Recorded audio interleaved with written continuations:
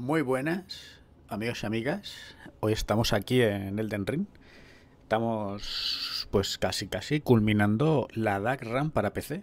Vaya, la empezamos en... Creo que la empezamos en diciembre con Darksouls remastered. Continuó Darksouls 2, luego le siguió Darksouls Scrolls de Firsin, después vino Darksouls 3, luego Sekiro y Elden Ring, que vaya, parece mentira, pero ya lo estamos terminando. Bueno, pues nada, en capítulos anteriores derrotamos a Malekith, o algo así, y el clérigo Bestia, creo que es, ¿no? Y nada, pues el motivo de por qué tenemos el árbol de esta forma, pues supongo que es porque a lo mejor estaba manteniendo este lugar, o esta parte de aquí, o era alguien que estaba manteniendo, ¿no? No lo sé, no lo sé. Yo solo sé que después de derrotarlo, el árbol se puso malito. Solo sé eso. Entonces, bueno, estamos en Leyndell de nuevo, ¿vale? Leyndell, la capital de la ceniza. Y hoy vamos a darnos un garbeo por aquí. Tenemos bastante tema. Hay una gárgola por aquí acampando a sus anchas. Me ha llegado un aviso y me han dicho que tenemos que ir a derrotarla porque está asediando a los lugareños del lugar. No les deja salir a la calle, no pueden hacer sus cosas, ¿no? Entonces nos han contratado para que derrotemos a esa gárgola. Entonces, bueno, será la gárgola más poderosa de todas las gárgolas a las que seguramente nos hemos enfrentado, aunque supongo que será más fácil enfrentarse a una gárgola poderosa que a dos gárgolas semipoderosas. Es algo que vamos a descubrir. Bueno, ya empiezo a escuchar a la gárgola, el aleteo de la gárgola, ¿vale? Entonces, bueno, yo vengo aquí y ¡pum! Me doy con las gafas en el pilar. ¿Eso quiere decir que por aquí no es? Muy bien, gafas, muy bien. ¿Eso lo has aprendido hoy o cómo está el tema? Pues lo he aprendido hoy. Y bueno, pues vamos a continuar. ¿Vale? Esto está bastante destruido. ¿Vale? Parece ser que aquí tenemos unas escaleras. Entonces las vamos a marcar. Bueno, marcar aquí las escaleras sería un poco complicado. Sería un poco complicado porque sí. De momento tenemos un lugar aquí arriba, ¿vale? El que visitar. ¿Sabéis lo que os digo? Que sí que vamos a subir por las escaleras porque es más fácil que yo me pierda. Es más fácil que yo ahora coja, avance por la zona y me pierda que el hecho de ir por las escaleras. Yo ahora mismo sé que donde está esto no está todavía descubierto, ¿vale? Claro, aquí el mapa es un poco confuso porque tú aquí estás viendo todo lo que hay, ¿vale? Estamos viendo todo lo que hay, pero todo lo que hay no es lo que de verdad hay porque está destruido. Claro, el mapa no se ha actualizado y puede dar motivo de confusión.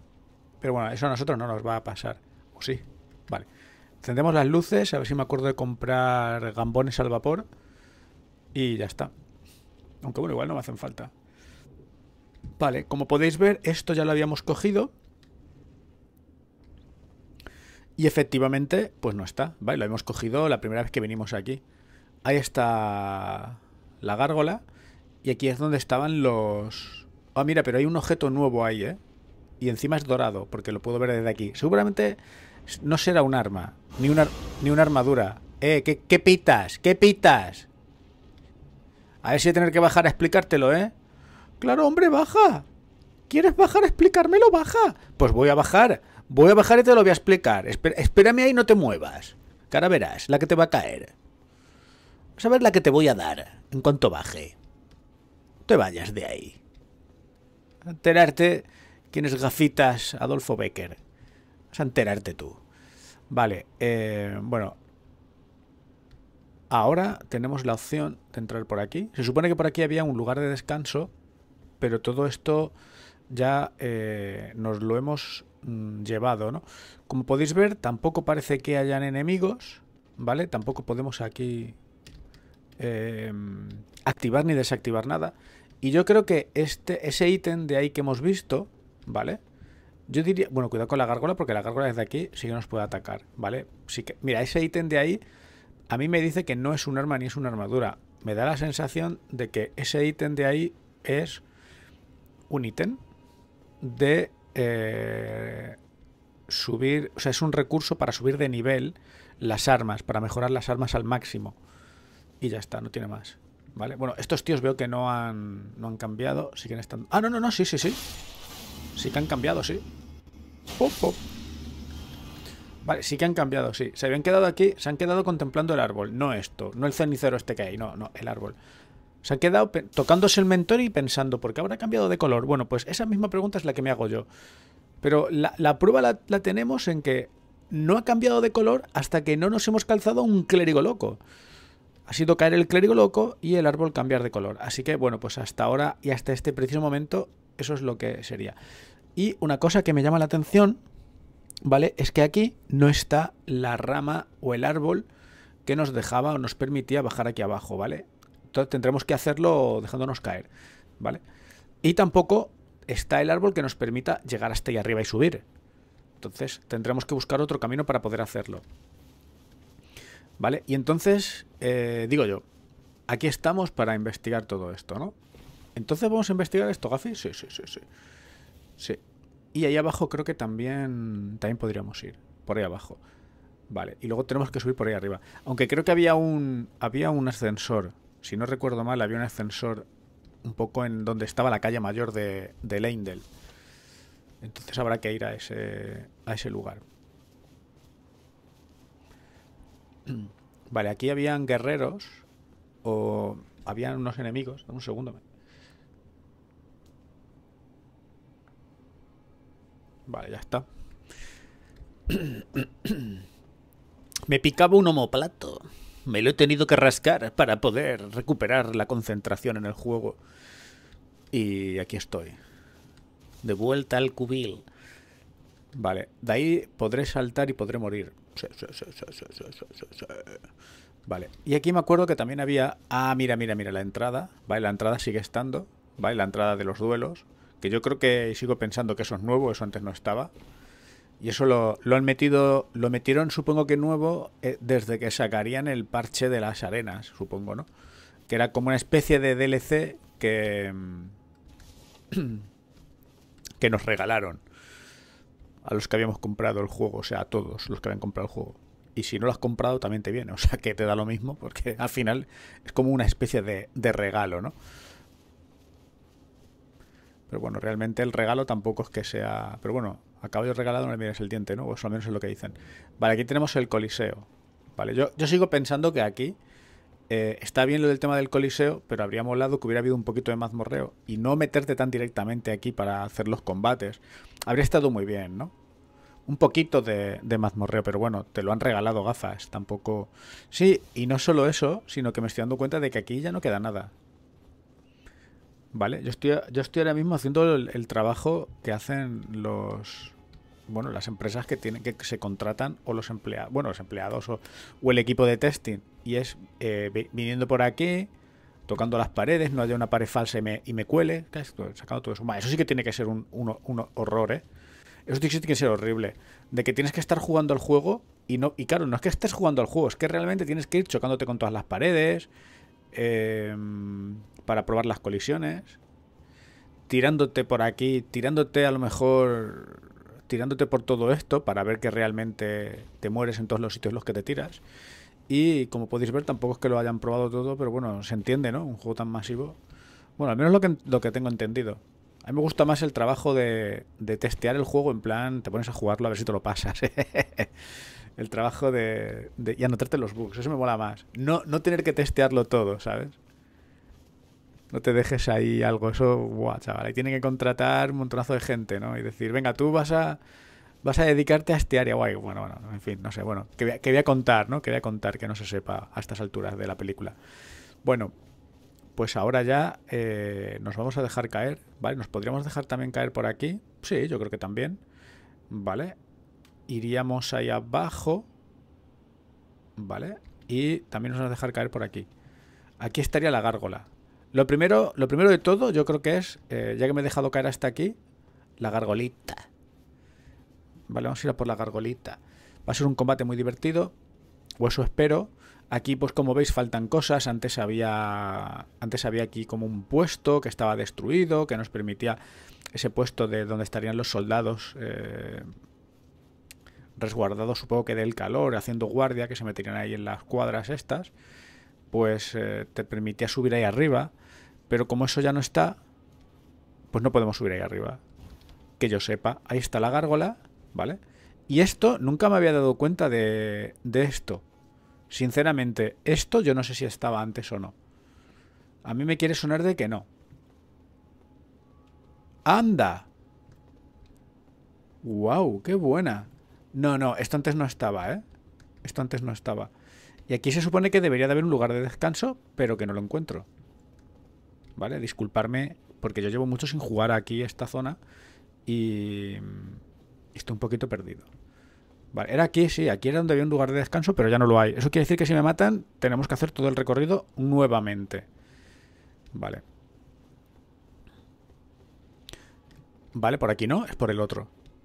Vale, vale, vale. Luego me tengo que fijar, si hago otro recorrido, me tengo que fijar justamente en esta salida, porque esta salida yo no sabía que si te venías por aquí abajo podías meterte aquí. Es que yo creo que en el otro Leindel todo esto está cerrado y no puedes hacer este recorrido. Vale, entonces bueno, si nos mata la gárgola, pues ya veremos lo que hacemos. De momento, tiramos esto. Y al lío.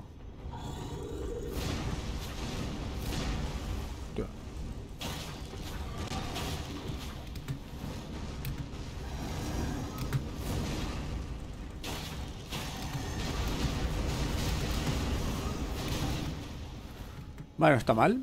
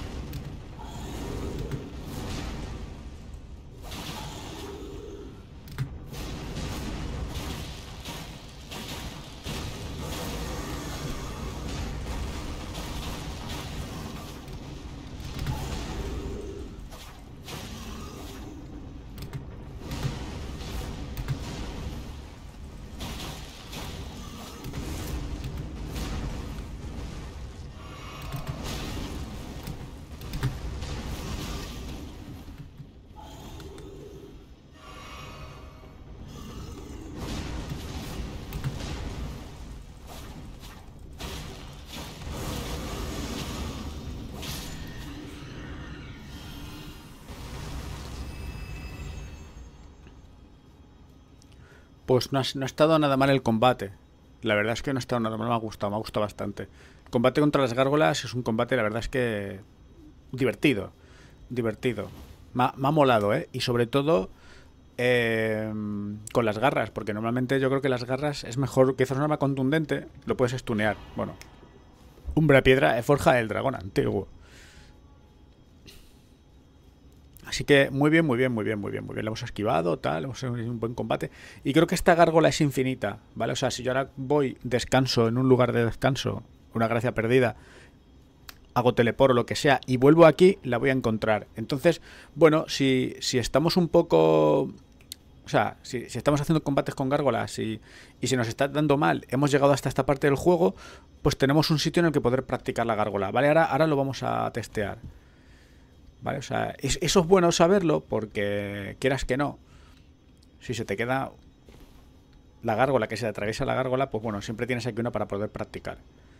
Y eso pues es de agradecer, porque luego cuando empiezas una nueva partida y ves a la gárgola... Es que al final los movimientos de las gárgolas me he dado cuenta que son todos los mismos. La gárgola tiene hojas dobles, o sea, tiene sí, claro, una hoja doble o un martillo, o sea, un martillo no, un hacha y en algunos casos una espada. Y el set de movimientos no cambia de una gárgola a la otra, es el que tenga definido en la espada. Entonces pues ya está, no tiene mayor complejidad, ¿no? Es simplemente aprenderse el set de movimientos y ya está. No tiene más. De todas maneras los ataques son bastante predecibles, el de la gárgola, me ha dado la impresión, siempre va a hacer un movimiento, pum, saltar. Y ante la duda, saltar. Hombre, no saltar en baldes porque entonces nos podemos comer el golpe. Bueno, anyway, aquí no estamos para hablar de las gárgolas, sino estamos aquí para empezar ya lo duro. Hoy se vienen combates duros, ¿eh? Hoy es un día que se vienen combates duros, realmente. Y no es que lo diga yo, es que lo digo yo. No es que... Es así, o sea... Es que vamos a enfrentarnos a... Pues a un luchador de la lucha libre. Vamos a enfrentarnos... Puede que a Radagon también nos enfrentemos hoy. Y a Gideon. Será quizás el más... no el más fácil. No el más fácil. Porque ese tío nos puede hacer bastante daño. Pero bueno, podríamos probar, por ejemplo, el tema del robo de puño.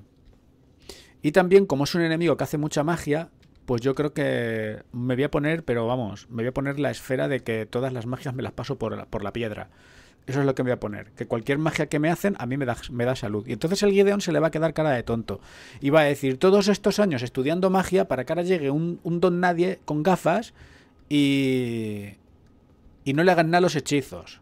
Y eso es lo que le va a pasar al Gideon, ya está.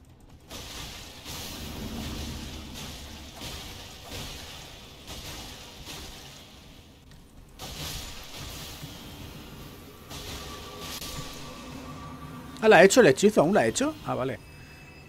Aún le da tiempo a hacerlo. Tú, quita. Estás ahí envenenando la marrana. Quita, hombre. Vale.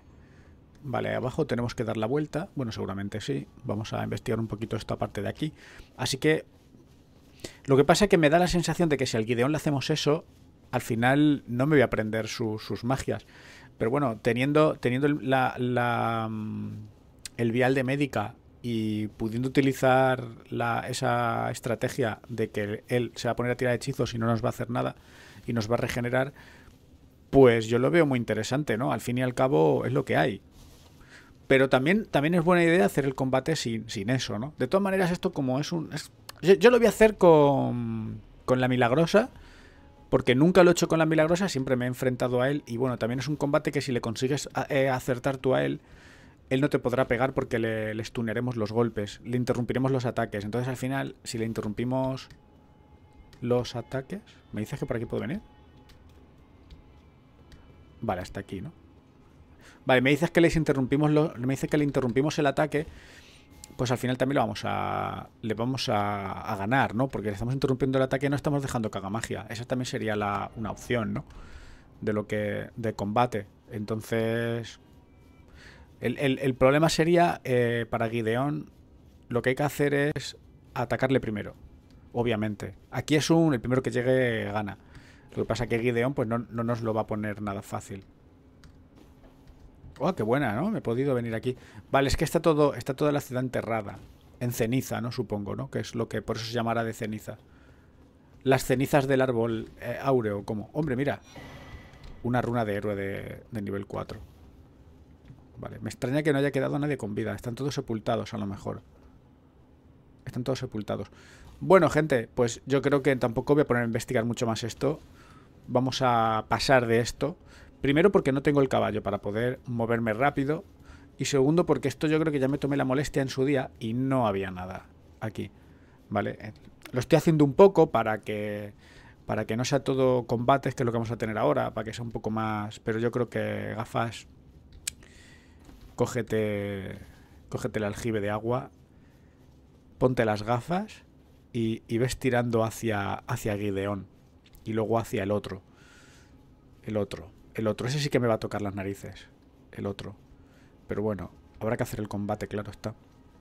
A ver, en cuanto a daño vamos bien. Y el tío en la primera fase se le esquivan muy bien los golpes. ¿Vale? O sea, la primera fase que tiene no es muy difícil. Vale, y esta parte ya es para subir aquí arriba. Vale, me acuerdo de todo esto. Efectivamente, todo esto está sepultado. Vale, por aquí entiendo que podríamos salir. O no. Porque está todo sepultado. Vale. Entonces entiendo que podríamos salir. Pero bueno, vamos a hacer una cosa. Como el lugar de descanso está ahí delante, lo que vamos a hacer es ver si podemos salir por aquí. Que va a ser que no.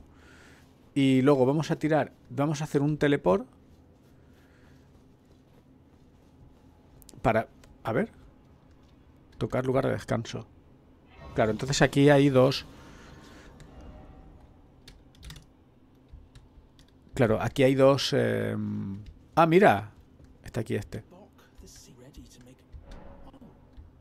¿Ya te vas? Sí, a ver, amigo, yo soy un tío muy ocupado. No me voy porque quiero. Ah, mira, este se cayó y ya no ha vuelto a subir. Bueno, se cayó, lo tiré. Bueno, el caso es lo mismo. El efecto final es que él desació la gravedad y no lo superó. Vale, ¿y ahora qué pasa si salimos por aquí? Tengo la ligera sensación de que... Como podemos hacer teleport, ¿vale? Tengo la ligera sensación de que es posible que... ¡Pum! ¿Y se sube? Fue afuera de la capital. Vale, no pasa nada porque ahora podemos hacer el teleport. Venimos aquí, ahora vemos que la gárgola esté viva o no, pero no nos peleamos con ella, ¿vale? No, vamos a pelearnos con ella otra vez, que lo podríamos hacer y la volveríamos a derrotar, pero lo que vamos a hacer ya es ir al turrón. Ah, mira, como hemos enganchado aquí, ¿vale? Como nos hemos enganchado aquí... Vale, por aquí es por donde... Vale, pero sí, está hecho Vicar. Está hecho Ricard la zona. Está reventada la zona, sí, efectivamente. Está reventada. Bueno, esto lo estoy haciendo por curiosidad, ¿eh? No... Realmente esto no me va a aportar nada. Me va a aportar conocimiento. ¿Qué conocimiento me va a aportar esto? Bueno, pues el conocimiento de saber qué ocurre si salgo por aquí, sin hacer ruido. Y ya está. No me va a dar ningún otro conocimiento. Es simplemente la curiosidad de ver cómo está conectado, ¿no? Después de todo lo que ha pasado, ver cómo está conectado. Es un poco... Bueno, una chorrada, ¿vale? Por eso yo tardo 300 horas en pasarme el juego, porque hago todo esto, que seguramente la gente normal no lo haga porque sabe que no pasa nada. Pero yo, pues bueno, soy más tonto y tengo que hacerlo. Y ya está. Y si no lo hago, voy a tener una espinita clavada en mis recuerdos. Una espinita que me va a acompañar durante mucho tiempo. Entonces prefiero hacer esto. Lo podría hacer fuera de cámara, sí. Pero ¿y si hay alguien que me dice, no, gafas, es que yo también quiero saber qué pasa? Pues ya está. Y como el vídeo lo podemos avanzar hacia adelante, yo creo que no hay problema, ¿no? En hacerlo así. Además ahora tiramos, lo bueno que tiene este juego es que tiramos de los teleport y ya está. Vale, quiero saber qué había aquí. Vale, es un cuadrado que nos podría derrotar. O sea, quiero decir, caemos y morimos. Vale, y efectivamente llegamos aquí. Yo no sabía que esto podía ocurrir. Esto lo podemos... Ah, vale, aquí ya descansamos. Esto ya sería la entrada, ¿vale? Al árbol áureo. Y aquí, evidentemente, el caballero ya lo derrotamos. En su día el caballero este... Agreste ya lo derrotamos, me costó derrotarlo, no vamos a decir que me fue fácil. Sin embargo, el otro caballero agreste, pues lo matamos más rápido. Muy bien, muralla principal, las tumbas estas, ¿vale? Y, ¿vale? ¿Qué pasa si yo ahora, por ejemplo, me vengo... Ah, vale, no, han quitado el... Catacumbas de Leindel. Sí, efectivamente, han quitado cosas, sí. Abismo de los Desamparados. Catedral de los Desamparados. Vale, efectivamente sí que han quitado cosas. Creo que no... Creo que no se podría... Lo que no sé si por aquí se podría acceder. Vale. Bueno, lo dicho. Vamos a venir aquí. Vamos al sitio. ¿Vale? Porque hoy quiero también... Me gustaría coger runas. Y seguramente haya que tirar de guía porque no me acuerdo.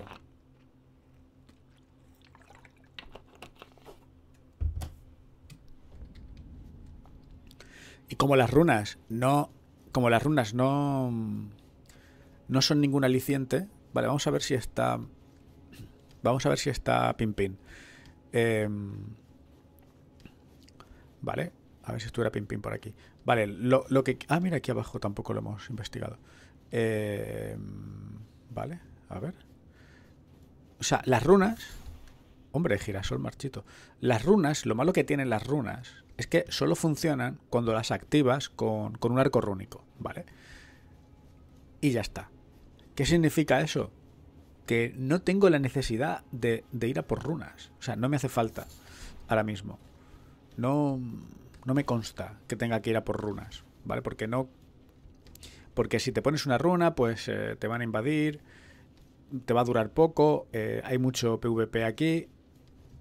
Yo soy más pibier, obviamente, claro. Por eso estoy aquí jugando, haciendo un gameplay.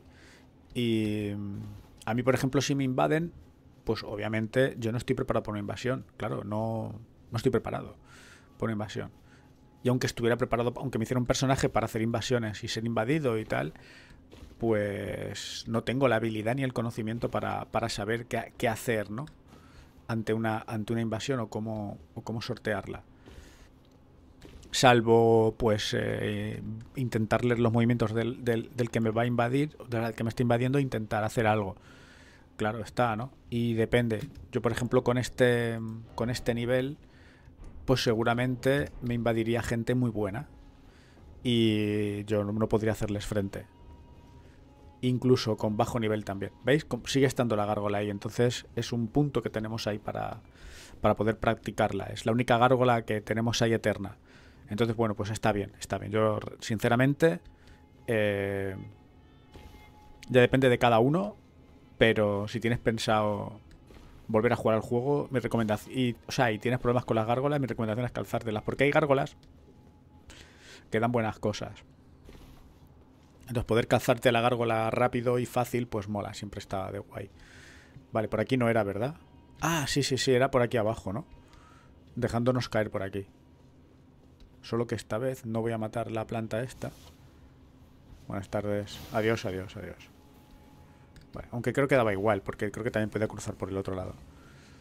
Y podía ir directamente, pero bueno, yo qué sé, ya lo hemos hecho así y ya no me voy a detener. Entonces, bueno, pues lo dicho, tienes la gárgola para practicarla y ya está. Funciona, funciona. Ya os digo, yo os comento la anécdota de Sekiro. Yo tenía problemas con unos personajes en Sekiro, unos enemigos. Me costaban bastante, me daban miedo. Luego cada vez que iniciaba una partida me tocaba enfrentarme a uno de esos, lo pasaba mal. Le acababa ganando, pero lo pasaba mal. Y nada, me salieron, te salen un montón de personajes de esos para poder farmearlos y tal. Y tengo un montón de experiencia. Y al final pues se convirtieron en personajes muy divertidos y en un combate muy divertido. De los combates que más me gustan contra enemigos que te puedes encontrar sueltos por el esto. Y ya está, o sea, no tiene más. Pero bueno, quiero hacer un vídeo, quiero hacer una guía diferente a lo que estamos acostumbrados a ver. Me estoy pensando cómo hacerla de Sekiro. Una guía que pueda estar interesante, en plan, ¿sabes? Que mole, que sea divertida. Que no solo sea ver cómo no el que juega se calza a todos los enemigos, sino divertida, ¿no? En plan, que hayan como ejercicios como tal, hay que hacer esto, no sé qué, ¿sabes? No sé. Ya lo pensaré, porque quiero hacer una guía de Sekiro y puede estar guapa. O a lo mejor no, a lo mejor es una mierdecilla. Eso. Vale. Tenemos ahí a Gideon. No me he puesto la lágrima, ¿vale? No me he puesto la lágrima que dije que me iba a poner. Así que, bueno, vamos a hacer el combate contra él. También es verdad que le podemos pegar a lo guarro mientras él está hablando, le podemos castigar y destruirlo. Pero bueno, yo como ya sé de qué palo va este tío, voy a dejar que hable, voy a dejar que me tire los hechizos, voy a dejar que me mate incluso. Y que sea... Ah, mire, tenemos aquí un lugar de... Tenemos aquí una de estas. Se ve que vendría.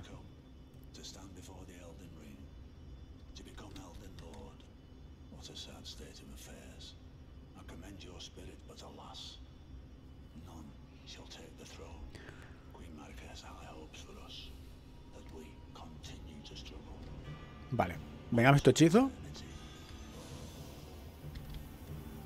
Quiero ver qué me hace. ¡Ay, va! Vale, pues.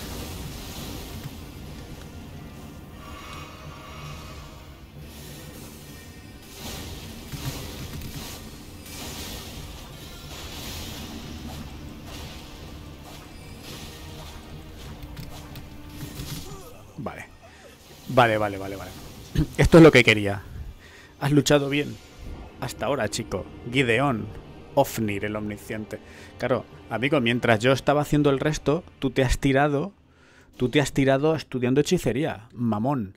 Entonces, claro, eres bastante poderoso. Pero vamos a probarlo otro día.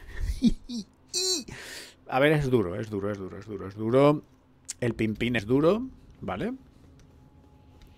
Y ahora ya... Ah, bien. Entonces ya ahora vengo aquí. Vale, no tengo nada más. Vale, no me sirve lo que me he puesto. No me gustaría perder las runas. Ah, me ha tirado algo.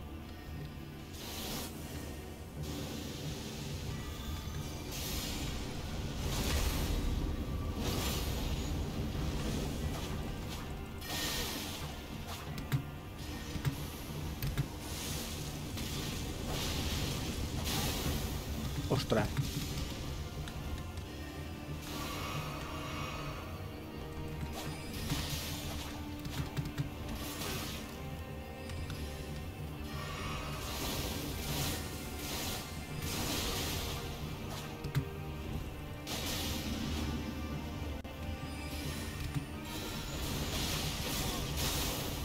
Ostras, que combo me ha hecho más bueno, ¿eh?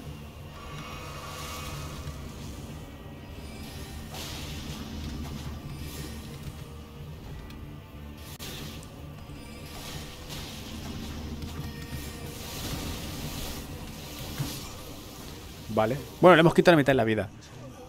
Compañero, has luchado, estará bien. Vale. Es duro porque hace mucho daño contra la magia, ¿vale? Entonces, y yo no tengo ahora mismo nada que me defienda contra la magia. Bueno, sí que tengo, ¿vale? Me lo voy a cambiar. Me voy a cambiar un poco los ítems porque... Bueno, yo le puedo utilizar... hay cosas que le puedo hacer, ¿eh? Al tío. Podemos tirar, por ejemplo... Ah, vamos a tirar de esto, que dijimos que lo íbamos a probar, ¿vale? Como no puedo... Como no me deja hacerle mi secuencia de golpes, pues me voy a poner... ¿Vale? Ponerme esto. Ponerme cosas que me defiendan contra la magia. Vale, él hace magia oscura, hace magia sagrada. Bueno, es que hace de todos los tipos de magia, entonces... Pero esta es la que más me... Esta me putea bastante. Y la sagrada también. De rayos creo que no hace este tío. Vale, hemos mejorado un poco lo que son la magia... Vale, ¿fuego hace este tío? Bueno, por si acaso. Vale, por el fuego oscuro. Vale. Vale, y nosotros vamos a probar este. El puño robavida. Vale, a ver qué tal... A ver qué tal le entra el puño robavida. Vale, porque está claro que él... Vale, y no me... Ah, ostras, es verdad, tenía... Bueno, da igual. ¿No tengo las runas? Aquí.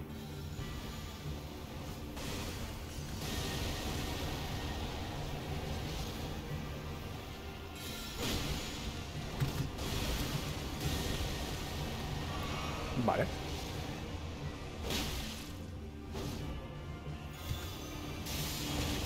Oh, qué buena. Sí que le entra, ¿eh?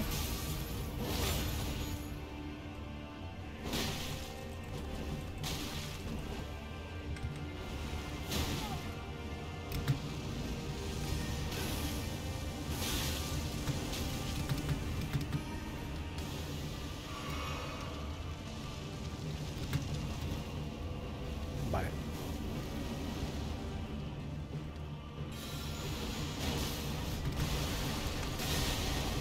Ostras. ¿Vamos a curarnos? ¿Qué tiene ahí puesto el tío? Me mola lo que tiene.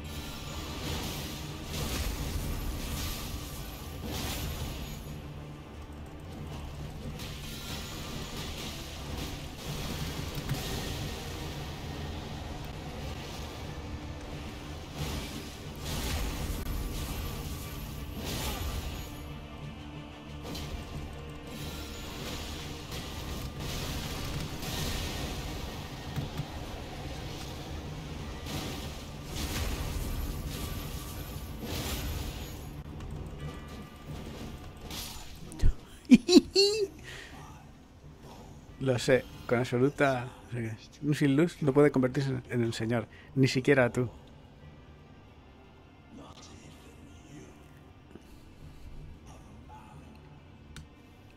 Un hombre no puede matar a un dios.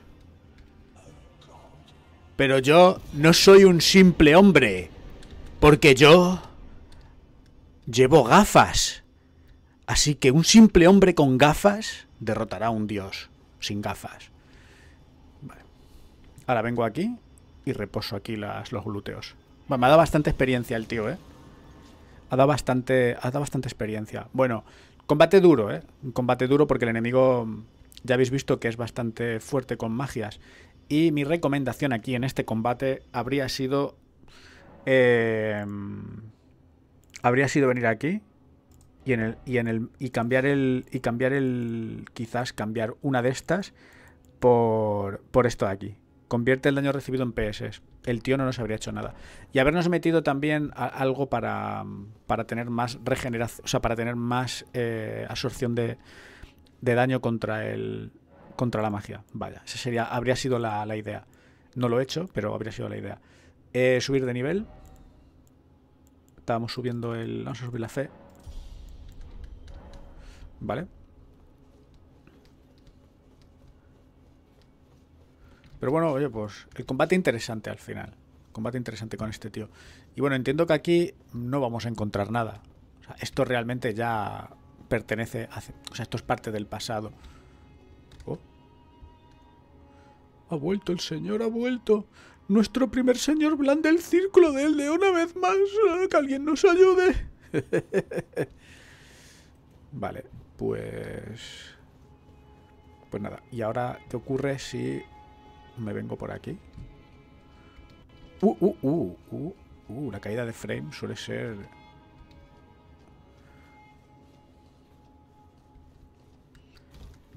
Vale, esto ya lo cogimos en el pasado. Vale, y esto es porque es por aquí, ¿verdad? Efectivamente, esto es por aquí. Vale, incluso podríamos hacer este recorrido, ¿no? Vale, vamos a hacerlo, Tenemos tenemos una hoguera. Digo, tenemos una gracia perdida, descubierta. Podemos venir tranquilamente aquí y ver qué ocurre si cambiamos de sitio, ¿no? No me van a dejar, ¿verdad? Sí, me muero. Si me tiro de aquí a ahí, me van a matar. No me cabe la menor duda. No hace falta ni que lo intente. Me van a matar. Y si vengo por aquí, que era la puerta esta que había antaño. Vale, aquí es donde tuvimos el combate contra el del círculo. Ah, mira. Esto lo han vuelto a esconder. Vale, y había que volver a patear otra vez el este. Vale, y por aquí... Ah, bueno, entonces sí que me dejan pasar por aquí. Y puedo... vale, lo que pasa es que ahora activamos un atajo otra vez, porque entiendo que se habría desactivado. Lo activamos otra vez. Vale, en caso de que nosotros queramos volver por aquí. O en caso de que ah, no, pero esto no lo puedes hacer hasta que no derrotas al tío este. Vale, también es verdad. Vale. Bueno, no hace falta que investiguemos más. Vale, entonces aquí santuario del árbol áureo, ¿verdad? Vale. Bueno, ya aquí ahora voy a poner el iconito de la lucha. Este ya lo podemos quitar. Vale, y nos venimos aquí. Muy bien, tenemos también un dragón que derrotar, que se encuentra en Faerûn Azula. Y ir a por los estos. Yo creo que podemos intentarle un try al tío que está aquí. Y luego, si le ganamos bien, y si nos gana, pues bien también. Vale, o sea, sería un try, 5 tries, por poner un ejemplo. Si lo matamos, guay, y si no, pues nos vamos a por las runas. Y si no lo matamos, nos vamos a por las runas. Sería lo que yo haría en este preciso instante. Vale, contra este tío yo creo que vamos bien así como vamos. No necesito más. No necesito más. No necesito más, la verdad. Vale, pues ahora ya nos venimos aquí. Sí, es que... mira, quería ver esto también. A ver si hay algo... Simplemente para ver si han puesto algo nuevo o no. Porque claro, tampoco lo sabemos. Si hay aquí alguna recompensa o algo. Vale. Por ejemplo, desde aquí se aprecia la rama esta. Vale. Que si fuéramos por ahí, que es donde habitualmente se suele entrar en el principio del juego, pues podríamos... Ah, mira, y ahora también se puede entrar y salir.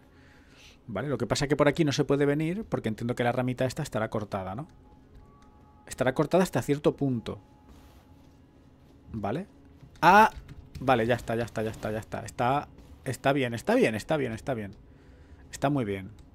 Está muy bien, la verdad. Está bien. Guay. Venga, pues vamos al lío. Que ya nos hemos entretenido mucho. Vamos ya a por el pin. Pues la verdad es que la experiencia en Elden Ring ha tenido sus más... Hostia, ya no me gusta Elden Ring. Ya está, ya no me gusta Elden Ring. Venga, sí que me gusta Elden Ring. A ver, Elden Ring ha tenido sus más y sus menos. Hemos tenido nuestros más y nuestros menos con Elden Ring. ¿vale? Yo venía también un poco influenciado por mi anterior gameplay y estoy contento de decir que al final pues ha prevalecido la calma. Ha sido una run en general muy divertida. Me lo he pasado muy bien. Todavía no hemos terminado, ¿vale? La estamos continuando. Estamos finalizándola. Y no me arrepiento nada haberle dado una oportunidad al Elden Ring. No pensé, cuando le estaba dando la oportunidad al Elden Ring y digo, vamos a jugar el Elden Ring otra vez y tal, no pensé que me fuera a ir bien. O sea, no pensé que me fuera a gustar. Pero estoy contento de haberme equivocado y de haberle dado la oportunidad. Y tengo que agradecer que todo esto ha sido pues gracias a que hemos jugado Sekiro. Lo siento, pero Sekiro ha hecho posible que Elden Ring me empiece a gustar más. Porque me ha cambiado mi forma de percibir los juegos en general. Pero todavía no del todo, ¿sabes? Hay que pulir todavía más, pero estoy muy contento con los resultados, la verdad. Estoy muy contento. Así, para mí Sekiro ha sido el juego que ha marcado el canal, que ha marcado mi vida. Se podría decir, bueno, mi vida de los videojuegos, ¿eh? No sé cómo, no tengo palabras. No tengo palabras, Miyazaki, has hecho una obra de arte. Y nada, pues sé que estas palabras, por muy bonitas que sean, el enemigo que está aquí detrás me va a coger todas las palabras que he dicho y me va a pegar con ellas. Míralo, ahí está, el tío. Más tiene así un cierto aire al padre búho. Así que va a ser un combate quizás entrañable la primera fase. Luego la segunda ya se va a poner un poco... La segunda fase a mí no me gusta porque parece un luchador de MMA. Bueno, no de MMA, sino parece un luchador de estos de que estés haciendo un pressing catch ahí. Bueno, pero es lo que hay, ¿vale? El combate de Malenia parece que estás jugando Sekiro en Elden Ring. Y este combate, pues no lo sé lo que va a aparecer. Va a parecer que estoy jugando en Street Fighter, solo que yo no puedo hacer kames ni uppercuts. Solo puedo poner la cara para que me peguen. Bueno, pues vamos a probarle un trie, ¿no? A este tío. Y a ver qué tal. Es la segunda vez que me enfrento a él. No, la tercera. Vale, bueno, vamos a pasar el combate. Vamos a pasar esto.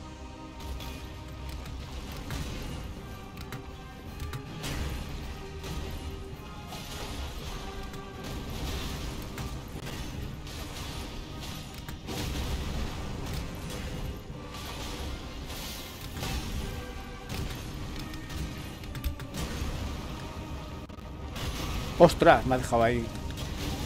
Vale. Esto a lo mejor habría que saltarlo. ¡Oh! Ahí no ha sido mi culpa, ¿eh?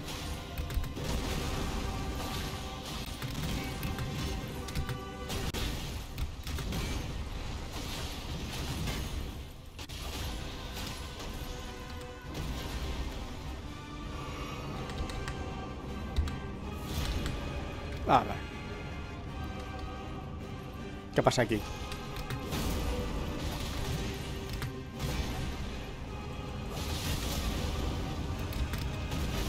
Buah, eso no...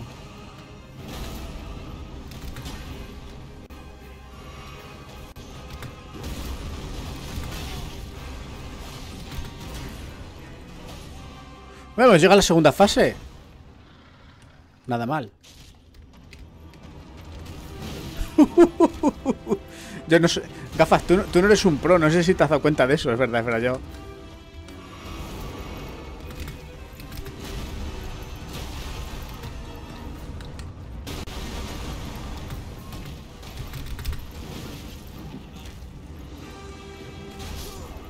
Gafas, tú no eres un pro. Eso de esquivar los enganches. Ostras, chaval, me ha cogido las vértebras y ha hecho así, ¡pum! Me ha descuartizado entero el tío, ¿eh? Bueno, ha sido una muerte rápida. Vamos a intentarle otro. El combate está bien. La verdad es que la primera fase es un combate más de mi agrado. Porque es un combate más, quizás... no sé, como si te estuvieras enfrentando a un vikingo, ¿no? o algo así, y parece un combate muy interesante, pero la segunda fase se desmadra bastante.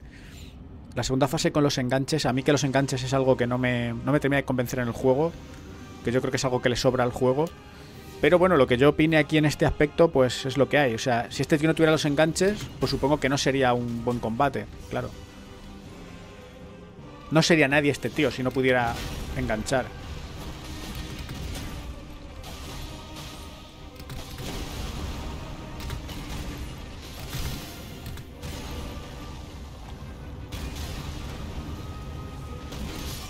¡Ah!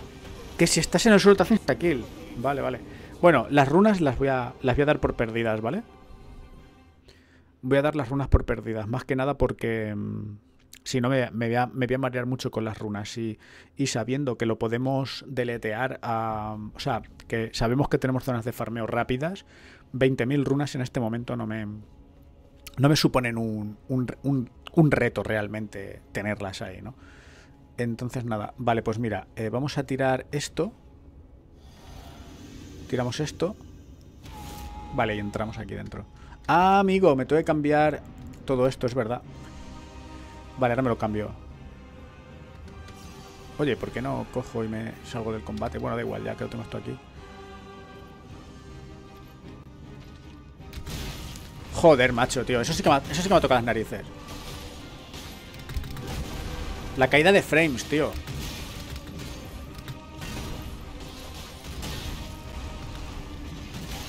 Voy a curarme otra vez en su cara.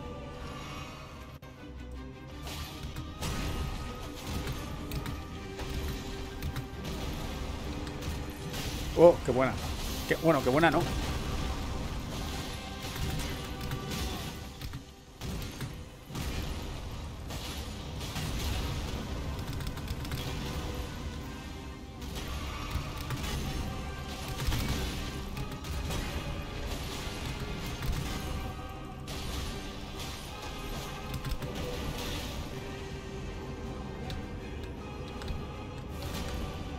Se lo he esquivado, pero así como diciendo, hola, gracias, ¿qué tal? ¿Cómo estás? Pues eso sí que me ha dado.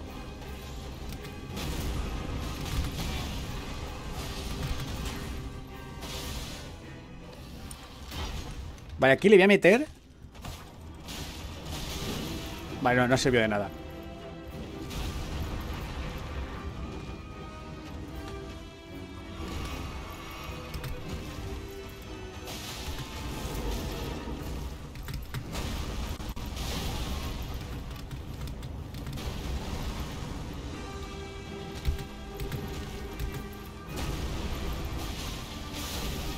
Oh, qué patadita, más dentro de la carita.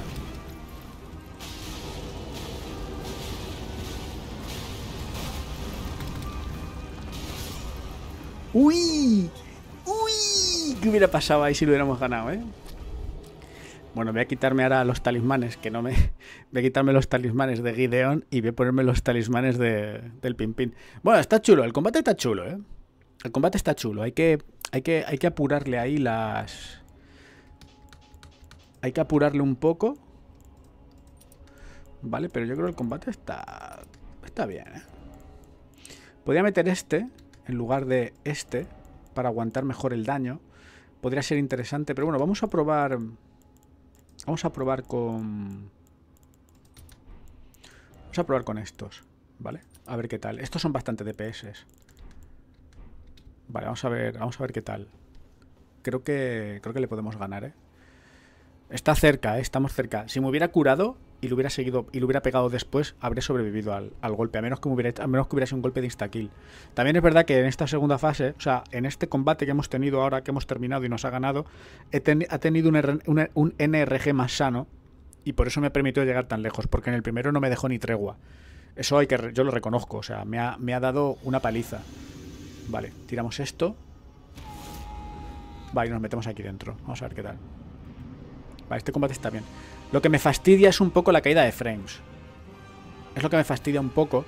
Porque hay un golpe que se lo veo, pero no me da tiempo a esquivárselo porque lo hace en cuestión de segundos.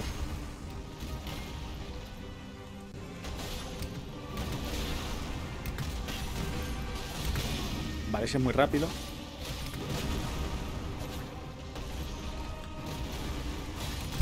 Vale, vale, vale. Entiendo que no le puedo pegar. ¡Oh! Vale, ahí le he pegado porque como no me da tiempo a salir. He preferido pegarle ese ataque.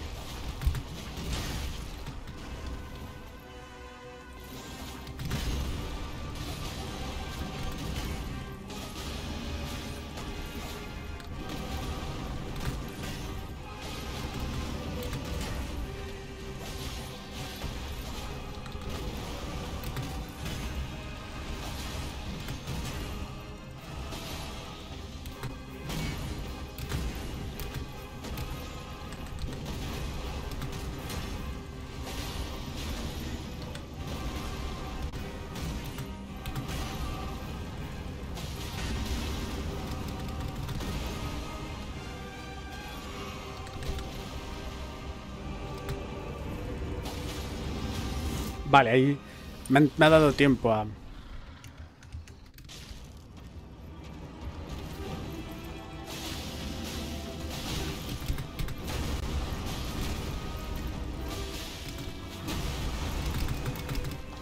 ¡Oh, oh, oh, oh!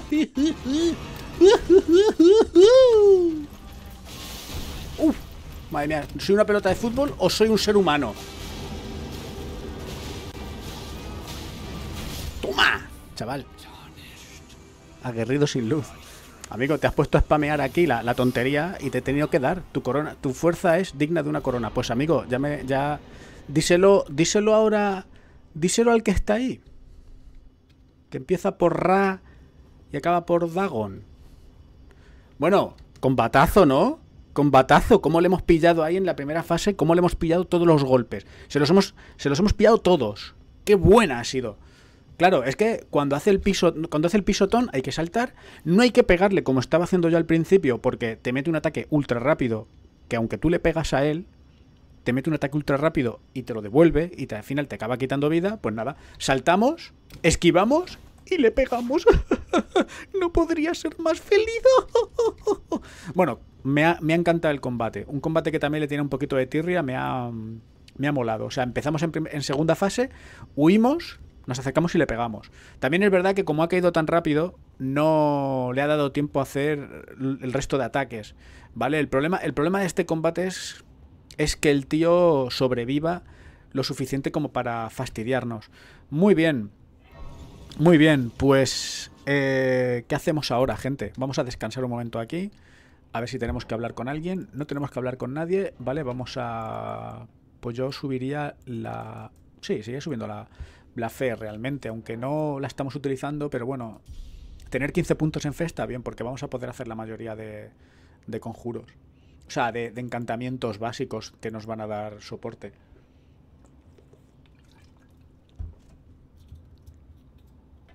Vale, pues antes de hacer el combate de Radagon, vamos a por las runas. Vale, esto ya se queda así. Oye, pues muy contento, ha ido muy bien el combate realmente. Para llevar mucho tiempo sin jugar y uno de estos combates, lo duro que son, ha estado muy bien. La build tampoco está nada mal, ¿eh? Yo creo que la build... Creo, que me corrija alguien si me equivoco, la build yo creo que no es una build OP. Yo creo que es una build normal, con congelación y sangrado, en caso de que eso... Las garras, que no hacen mucho daño, pero aplican el efecto de estado más rápido, que yo creo que se compensaría, habría que probarlo y habría que ver si se compensaría dejándolas en hemorragia solamente y imbuyéndolas en fuerza o en destreza para sacar más daño. Habría que probarlas. Habría que probarlas, a ver si eso funciona. O yo qué sé, no lo sé.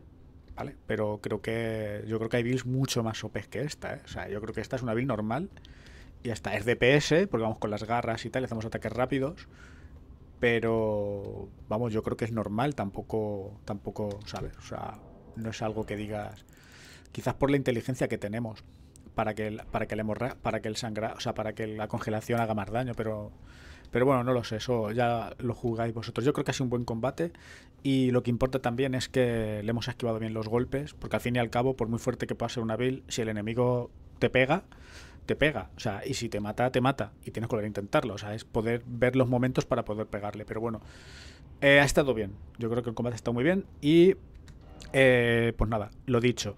Tenemos dos cosas pendientes. Tenemos pendiente un dragón aquí, que hay que buscarlo. Y tenemos pendiente las runas, ¿vale? Entonces, para ello, pues yo lo que haría sería... un segundo que os quito esto. Vale. Lo que haría sería venirme aquí, ¿vale? Y buscamos las runas que tenemos activadas. ¿Vale? Aumenta enormemente los puntos de salud máximos. La de Morgoth está muy bien. Yo creo que es una de las runas muy a tener en cuenta, porque nos aumenta bastante los PS. La de Godfrey está muy bien, pero yo creo que a estas alturas de la película pierde efectividad, porque ya tenemos los atributos bastante altos. Quitando el arcano y tal, tampoco se aumenta todos los atributos, creo que está un 10 en todo. Entonces, esta puede estar muy bien, por ejemplo, como retos de nivel 1 y tal, pues esta es la... Bueno, yo llevaba esta para los retos de nivel 1, porque te sube los atributos, utilizas también los talismanes que te dan atributos, lo de Radagon, utilizas también las lágrimas que te suben la... Entonces al final tienes un personaje de nivel 1 que parece que tengas 200, porque se te queda casi en 40 en todo, por ahí. La de los PS yo creo que es la mejor cuando tienes un personaje ya subido, porque te da un incremento de salud muy alto. Y esta, tras haber recibido daño, tus ataques recuperan salud. Esta también está muy bien. Habría que probarla, ¿vale? Tras haber recibido daño, tus ataques recuperan puntos de salud. Esta habría que verla, a ver qué tal funciona. Vale, esta simplemente se usa para perfeccionar el renacimiento. Muy bien, muy bien, muy bien, muy bien. Entonces yo ahora me vengo aquí. ¿Qué runas me puedo poner? Vale, pues ya sé que como no estamos jugando con las runas tampoco pasa nada. Nos podemos poner esta o esta. Que tus ataques... La de Malenia, por poner un ejemplo. Me gustaría probarlas, ¿eh? Voy a poner la de Malenia porque estoy enamorado de Malenia. Entonces me pongo la de Malenia. Solo por eso. Por rendirle respeto a ese personaje. Aunque es un combate infame el de Malenia, no podemos negar, por la danza, solo por la danza de espadas. Es un combate también muy bueno. Y yo creo que es un personaje que hay que respetar, ¿no? A pesar del ataque que tiene. Que si a día de hoy me tuviera que enfrentar a ella, pues lo pasaría mal, pero yo creo que la acabaría ganando también fácilmente, como la otra vez, porque lo que le faltaba a la build ya lo tengo, que era el daño. Y a la build le faltaba daño. Muy bien, pues... ¿qué más runas tenemos por aquí? Darme un segundo que observemos aquí el... ¿Tenemos alguna runa más? A lo mejor tenemos todas las runas y me pensaba yo que no, ¿eh? Y las hemos cogido todas. Se supone que las runas que no tenemos encontradas aparecen aquí. Ah, la de Maliket, ¿no? ¿No Maliket tenía una... ¿No tiene una runa ese tío? ¿O lo he soñado? No, pues están aquí las runas, tío.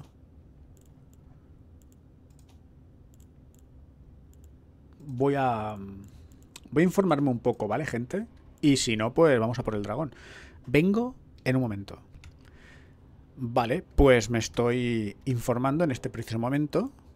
¿Vale? Y lo que estoy viendo es que yo solamente tengo la de Godric, la de Morgoth, la de Malenia y la de Renala, ¿vale? Pero también hemos derrotado a Morg y Morg tiene una runa. ¿Dónde encontrar esta runa? Pues tengo que buscarla, ¿vale? Nos faltaría la de Morg, la de Radagon, ¿vale? Que también la tiene. Vale, tengo que verlo dónde, porque ahora mismo no me acuerdo. Seguramente si lo veo lo tendré. Y luego la de Ricard también. Que la de Ricard restaura 80 puntos de vida y un 7% del total de la salud máxima. O sea que es una muy buena runa para tenerla activada, la de Ricard, ¿eh? Las cosas como son. Entonces, nada, pues lo dicho, vamos a empezar, ¿vale? Darme un segundo y a ver por qué runa empezamos. Y ahora nos vemos. Bueno, pues vamos a activar primero la de Morg, ¿vale? Porque la de Morg acabo de encontrar que se encuentra aquí, donde estaba la la de Margit, creo que era, la de Morgoth.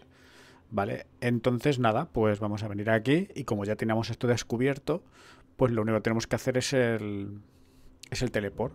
Ya está, ya tenemos aquí esto bien, ¿vale? Pues nada, la activamos. ¡Pum! Ya tenemos. ¿Vale? Gran runa de Morg. Perfecto. Muy bien, gente. Pues ahora, si ahora venimos aquí, deberíamos poder contemplar que tenemos una runa más. ¿Vale? Perfecto. Todos contentos. Vale, pues ahora vamos a buscar la de...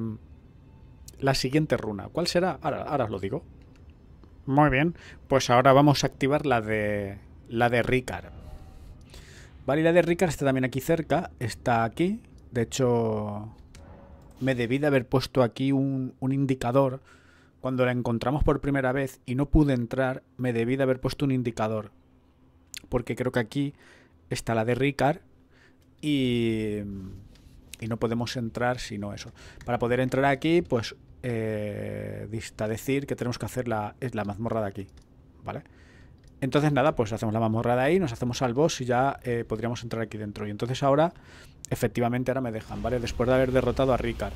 Entonces hay que memorizar que dos runas están en el mismo sitio, la de Morg y la de Margit, o sea, la de Morg y la de Morgoth, o Margit, ¿no? A ver que lo... O sea, la de Morg y la de Morgoth, ¿vale? Las dos están juntas, solo que primero encontramos una, luego la otra, o si los hemos matado a los dos, entiendo que estarán las dos solapadas o una un poco antes que la otra. Vale, entonces esa, ya tenemos tres runas muy bien localizadas. O sea, tenemos una aquí donde estamos y la otra aquí. O sea, están bastante cerca la una de la otra. Vale, y ahora pues nada, vamos a pasar. Pero ya decía yo, como no me puse la marca, pues se me había olvidado. Yo sabía que aquí había una runa, pero no sabía ni de quién era. Y de hecho me pensaba que ya habíamos venido aquí. Claro, porque como no hay marca, después de... va pasando el tiempo y claro, pues es normal, ¿no? Pero bueno, ahora pues efectivamente podemos tocar este lugar de descanso. Y ahora pues tranquilamente, simplemente y llanamente, lo que hacemos es subir aquí y vamos a coger aquí el tema. ¡Pum!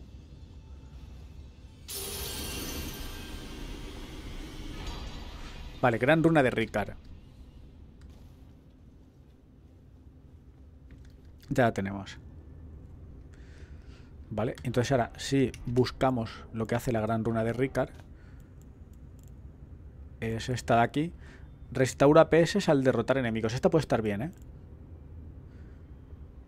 Esta puede estar bien, me gustaría probarla. Y esta también puede estar muy bien. Están chulas las runas, ¿eh? Están chulas. Es una pena que por tenerla equipada no te dé una pequeña bonificación de algo.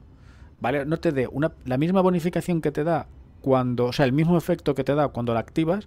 Molaría que te diera un efecto menor cuando te la equipas. Solamente por equipártela. Claro, como parte del poder. Eso haría el juego todavía mucho más atractivo, diría yo. ¿Sabes? Yo creo que las runas deberían de estar. Que tenga un pequeño efecto. Tampoco, o sea, ya hay builds que te hacen OPs. Que eso te dé un poquito más de ataque, un poquito más de defensa, un poquito más de absorción de daños, un poquito más de salud, no va a hacer que rompas el juego porque el juego ya está roto. O sea, así que no lo entiendo muy bien por qué. Porque es que no tiene aliciente. Yo tengo las runas, no hacen nada las runas si no las activas con el arco rúnico. Entonces, pero bueno, si comparamos con los Souls, esto es un avance. Esto es un avance, porque a lo mejor luego en la siguiente entrega, pues igual a lo mejor se te dan algún efecto pasivo. Yo creo que tendrán que dar un efecto pasivo. Y que las runas deberían de estar, sí, como están, derrotando a un enemigo poderoso. Para que tenga aliciente, porque Malenia realmente a mí no me da ningún aliciente de derrotarla. El único aliciente que me da es personal, es como un desafío que tienes ahí y que lo haces. Pero entonces no me dice nada. Por ejemplo, Midir. Midir, si lo derrotas, sí te daba un ítem muy interesante para poder hacer las invasiones, si no recuerdo mal. Entonces tenía su aliciente el intentar derrotarlo. Pero Malenia no, con toda la dura que es, te da su runa y ya está.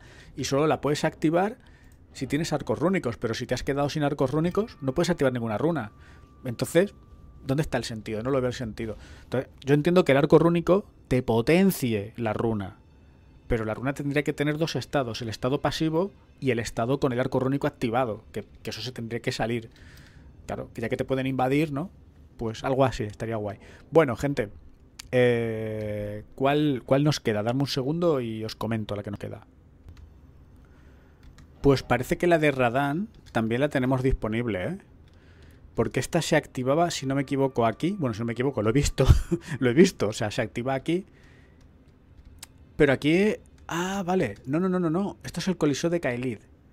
El coliseo de Caelid. Aquí. Aquí. Lo que pasa es que creo que yo no podía acceder a esta porque todavía no habíamos derrotado a Radagon cuando vinimos aquí por primera vez. Es verdad, vinimos aquí, derrotamos a todos los enemigos. Además vine, creo que low level, ¿eh? O con un nivel medio. Pero no habíamos derrotado a Radagon, ¿vale? Radagon estaba sin derrotar. Entonces, claro, nosotros me acuerdo que veníamos aquí.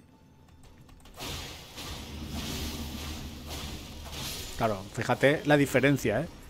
De lo que me costaba a lo que me cuesta ahora. Aquí teníamos a un, creo que a un noble sacrodermo. Si no era un noble sacrodermo, era el otro. Y luego veníamos aquí y ya no había nada, ¿vale? Creo que no podíamos... Ah, no, pues espérate. Vale, pues a lo mejor no es en la parte de aquí. ¿Vale? A lo mejor es en la parte de... Esta es la base y esta es la pasarela. Vamos a la pasarela, ¿vale? A lo mejor es que está arriba. Es verdad, arriba había una puerta que no se podía abrir. Supongo que sería porque no tenía la runa. ¿Vale? Y ahora sí que tenemos la runa, ¿vale? Por ejemplo, yo me acuerdo que veníamos por aquí arriba. Aquí había un pin-pin. Bueno, dos pin-pines al vapor. Y le voy a bajar esos humos a estos pin-pines. Bueno, sobre todo porque sí, para que haya un combate. Vengo aquí y cojo a este tío. Vale, se cae y muere. Buah, qué facilidad, ¿eh?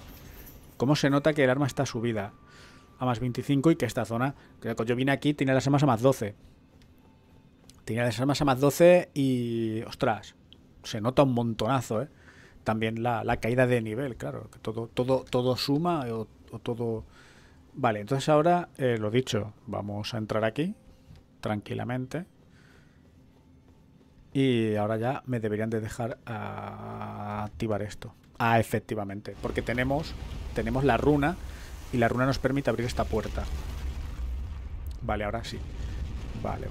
Yo esto no me acuerdo de haberlo hecho en mi partida principal. Supongo que sí, yo creo que mi partida principal tenía todas las runas también.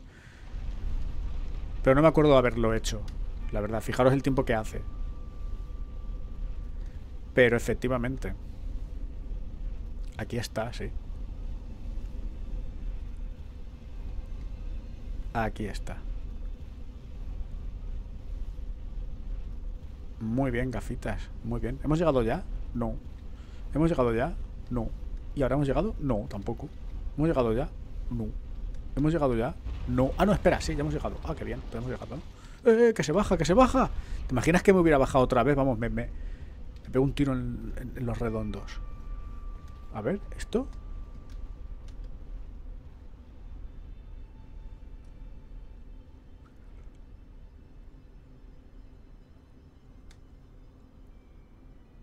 ¿Eso qué es? ¿Yo he estado ahí? No, yo no he estado. Ah, sí. Sí, esto es el santuario de bestia, sí. Ahí es donde nos enfrentamos al clérigo bestia, sí. Y le ganamos. Lo que pasa es que se puso luego en posición fetal. Me da la sensación de que él no quería...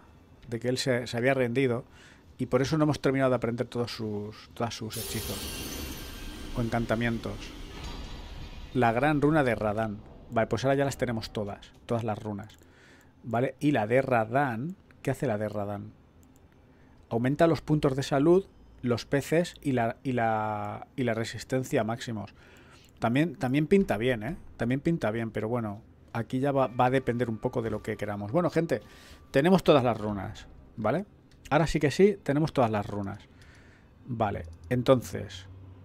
que yo sepa... Vamos a recapitular, a ver qué nos queda, ¿eh? Hoy. Podría ser el último capítulo, ahora que lo estoy pensando, ¿eh? No me había dado cuenta que hoy podría ser el último capítulo de Elden Ring. Pues se me va a quedar un vacío. Claro, terminamos la DarkRun hoy, ¿eh? Se me va a quedar un vacío que te cagas. Esto al final no tengo ni idea de si se podía llegar aquí o no. Yo creo que no. Creo que no. Vale. Vale, estoy recapitulando todo. Vale, que esté todo bien. Podríamos hablar con Iggy. No vamos a hablar con nadie. El comerciante nómada. Vale, estoy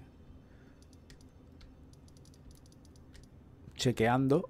Sí, esta también la hicimos ya, o sea que tampoco hay mucho más. Oye, pues que lo tenemos todo hecho, ¿eh? Lo tenemos todo hecho ya. Claro, derrotamos al dragón, derrotamos a estos. Esto también lo hicimos. El fuerte Gael también lo habíamos hecho. La galería Gael. Esto también, porque esto era lo del coliseo, que nos hemos enfrentado a las 3 invasiones. Vale. O sea que... Esto también. Aquí hay una... Aquí hay algo. Vale, pero no parece que sea jugable. Aquí nos quedaba el dragón. Aquí... Aquí también lo hicimos todo. Que me sorprende, pero lo hicimos todo. ¿Esto qué? Aquí tenemos un... Ah, vale.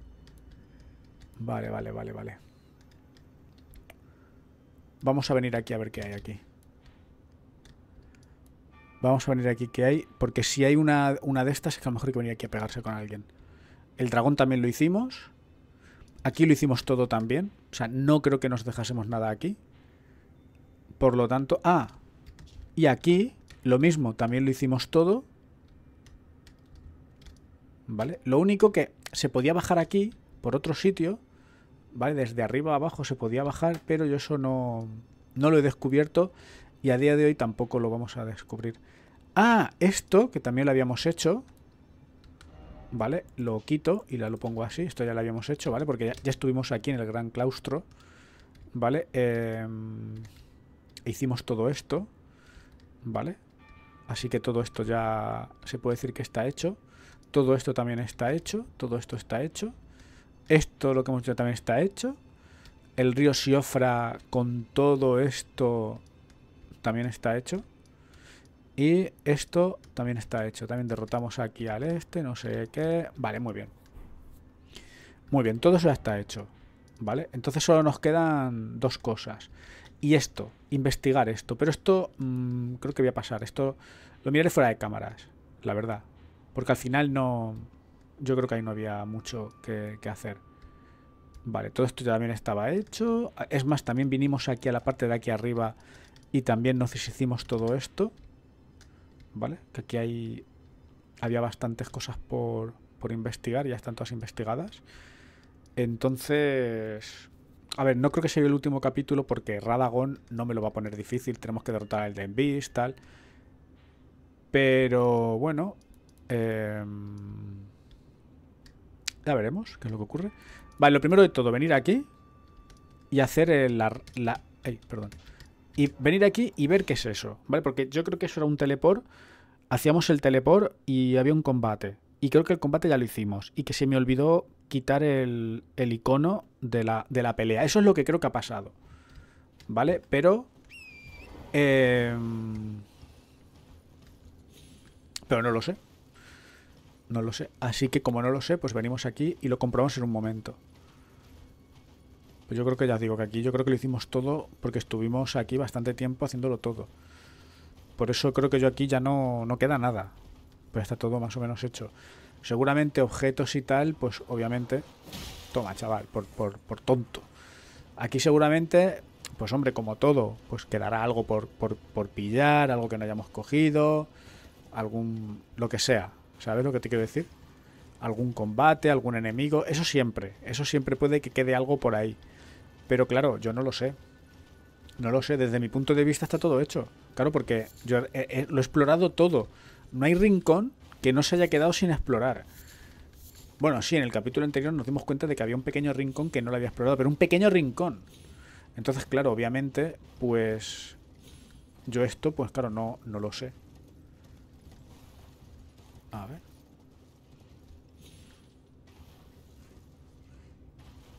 Sí, esto era lo del teleport, efectivamente. Esto era lo del teleport, me acuerdo que era lo del teleport. A ver.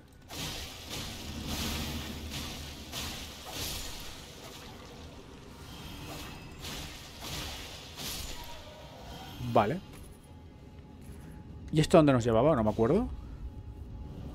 Ah, esto nos lleva a lo de Morg, puede ser. No, a lo de Morg no nos lleva a esto. ¿O sí? Sí. Nos lleva a la dinastía... Efectivamente, sí. Nos ha llevado aquí a la dinastía de Morg. Que aquí me caí un par de veces, efectivamente. Pues ya está. Sí, efectivamente. Efectivamente, muy bien, gafitas. Pues ya lo tienes. Ya tienes esto... Ya está. Se puede dar por hecho. Vale, pues ahora nos queda el dragón, que va a ser un... Nos quedan dos enemigos entonces. El dragón y Radagon. Pues venga, empezamos por el dragón. Aunque no sé cuál de los dos es más difícil, ¿eh? Si el dragón o Radagon. No sé cuál de los dos es más difícil de los dos. Yo creo que el dragón es más difícil que Radagon. Creo, creo. Pues el dragón tiene unos ataques que se te hace que se te caigan las gafas.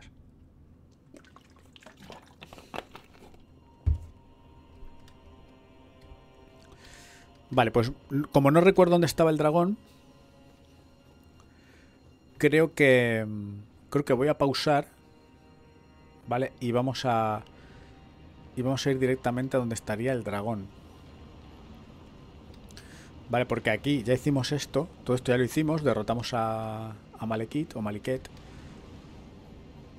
Y ahora pues tocaría buscar al dragón. Vale, y es que el dragón ahora mismo, no sé si estaba ahí abajo. Creo que estaba ahí abajo, en realidad. Creo que estaba aquí. Creo que estaba aquí, el dragón. Donde están los... Sí, creo que estaba por aquí, Vamos a testear y comprobarlo.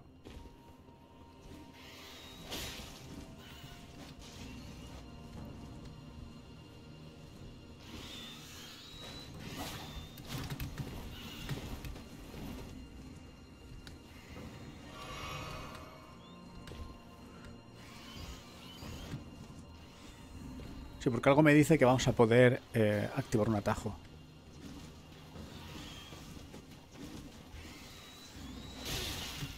Bien, muy bien.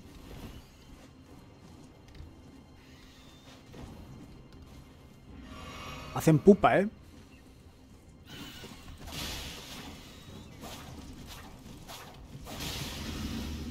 ¡Uy! Casi se va el gafas, ¿no? De fiesta.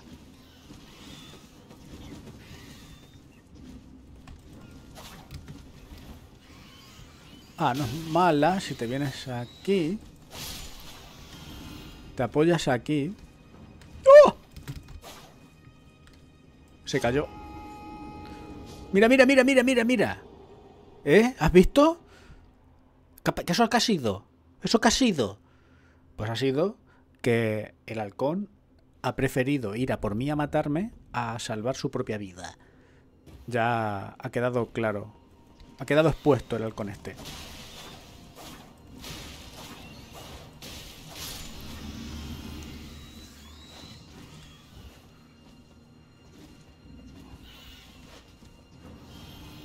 Vale, otro que ha muerto.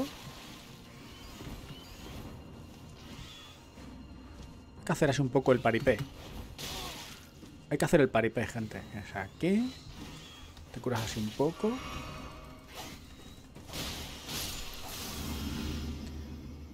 Hay que hacer así el paripé.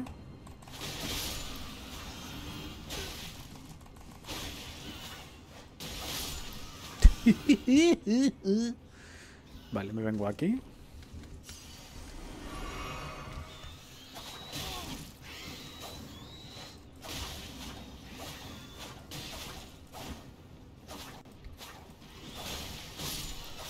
Vale, me vuelvo a curar. Y ahora que ya sé que está la caída ahí, pues nada, pasamos por aquí. Es verdad, porque aquí creo que había una... Había para bajar. Y yo pues no lo utilicé. Vale, y lo voy a utilizar ahora. ¿O sí que lo utilicé para bajar esto? Sí, sí que lo utilicé. Yo creo que por aquí sí que había bajado y por aquí no es. Vale, no, pues por aquí no es, ¿eh? ¿Es aquí entonces, gafas?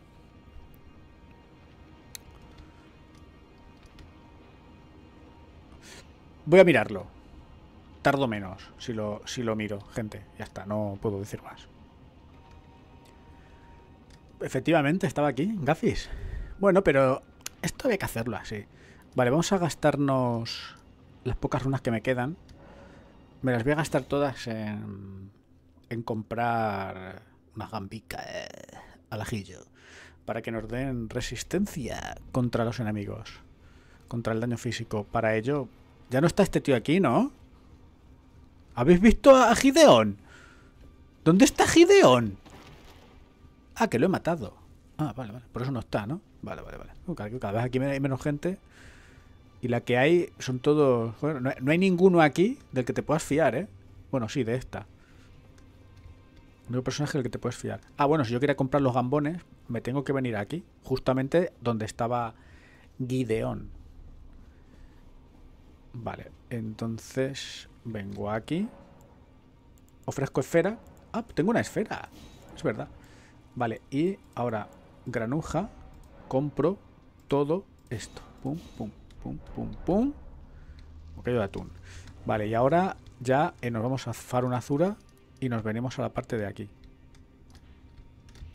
Vale, entonces es venir por donde... Claro, ¿qué pasa? Que yo en su día, como me fui a por este, ¿vale? Me vine por aquí y luego me fui a otro sitio a seguir explorando y luego me fui a otro sitio a seguir explorando, perdí el agro de que teníamos que venir aquí. Y eso es importante que no ocurra. Lo que pasa que, claro, para poder derrotar al... Lo que pasa que de aquí al dragón no hay... Claro, no hay un camino. Claro, no hay un camino. Quiero decir, o sea, sí que hay un camino, pero no hay ni una estatua de marica. No hay absolutamente nada. Entonces, claro, todos los enemigos se van a poner un poco aquí a calentarnos el hocico. Vale, entonces es dejarnos caer por aquí. Efectivamente, nos dejamos caer por aquí. Y ya está. Y vamos llegando al sitio. ¿Vale? Es la idea un poco. Vale, entonces no tenemos runas que perder. Pero sí que es verdad que el dragón, pues... nos lo va a poner difícil. Y al mismo tiempo, si nos mata, pues tendremos que hacer todo el recorrido. Ah, ahora ya no sé si es por aquí o por aquí. Ah, tumbarse. Ostras, si yo he consumido el tema. Vale, entonces nos tenemos que tumbar y automáticamente aparecemos donde el dragón. Efectivamente. Vale. Y el problema es que si nos mata... pues se acabó todo. Tenemos que volver a repetir todo lo que hemos hecho. No hay una estatua de marica. Estaría bien que hubiera una estatua de marica, porque yo creo que a estas alturas... Bueno, dragón Placidusax. Este dragón es muy roto. Está muy roto, ¿eh? Este dragón está muy roto. Yo me acuerdo que tuve muchos problemas para derrotar a este dragón.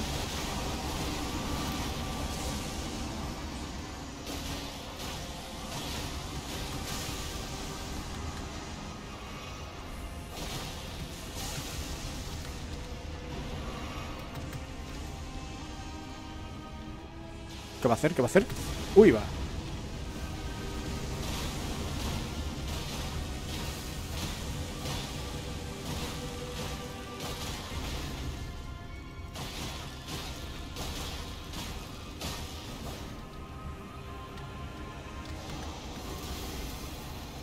Claro, yo no sé lo que va a hacer ahora.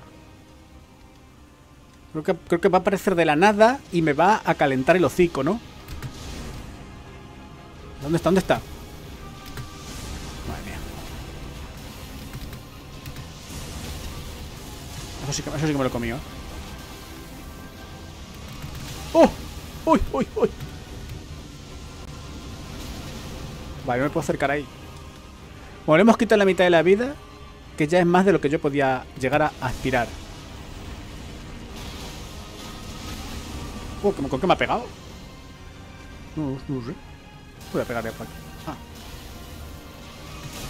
Vale. Cuando desaparece lo mejor es aguantar. Oh. Vale, como este tío no hace daño físico, sí.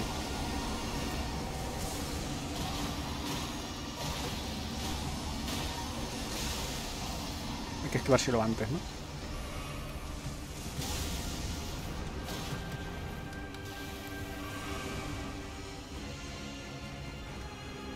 No lo veo.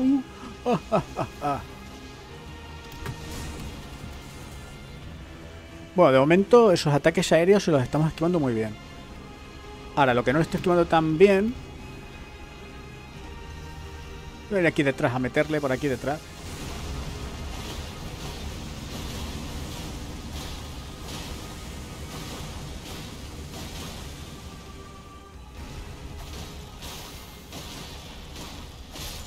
Toma, chaval, a la primera ha caído, ¿eh?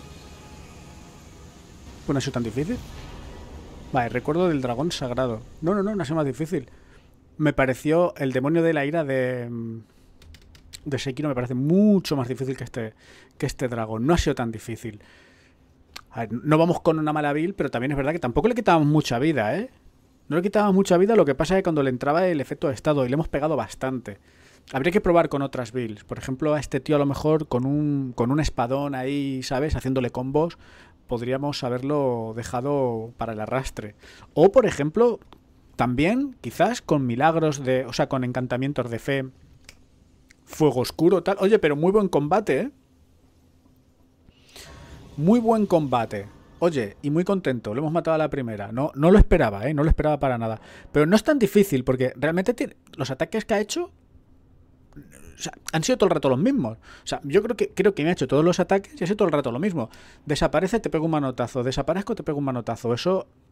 Bueno, yo no se lo estaba esquivando porque me pensaba que me daba tiempo a curarme y luego esquivarle el golpe, pero no. Entonces lo que hay que hacer es no curarse, dejar que termine de hacer eso, acercarse a él y cuando hace el fuego es nuestra ventana de tiempo para darle en todo, para darle por todo lo alto. Ahí es donde le tenemos que meter. Y cuando desaparece y hace los saltos, no tiene ninguna otra diferencia que con otro dragón que no nos haya hecho lo mismo. Hay dragones que se nos tiran en picado y nos van a hacer el ataque. Ahora también os digo, igual tengo que repetir el combate y no le esquivo ni un golpe. Pero bueno, ha estado muy bien el combate. Ha estado muy chulo, muy divertido, la verdad. Y nada, objetivo cumplido, fe al máximo. Vale, pues ya solo nos queda Radagon entonces, en este mundo. En este mundo solo nos queda Radagon. Por lo tanto, pues antes de irnos... Oye, pues podría ser hoy el último capítulo, ¿eh? No lo había pensado, ¿eh? Si os soy sincero, yo me pensaba que de Elden Ring todavía quedaban una semana por lo menos, me pensaba, ¿eh? Así en mi cabeza, pero una semana me pensaba que quedaba de juego, pero no. Veo que no lo vamos a terminar hoy, ¿eh? No me lo esperaba, ¿eh? Para nada. Claro, también es verdad que si hago los vídeos de 3 horas, pues... Obviamente, porque los últimos vídeos han sido de 3 horas. Por eso también nos hemos ahorrado ahora contenido. O sea, nos hemos ahorrado... Pero bueno, oye, genial, ¿eh? Genial. Vale, pues ahora lo que vamos a hacer es continuar comprando. Y vamos a hacer el combate contra Radagon con las garras. Me gustaría hacerla con las espadas dobles. Porque es como me lo hice yo la última vez y me encantó el combate cuando lo hice contra él con las espadas dobles. Pero...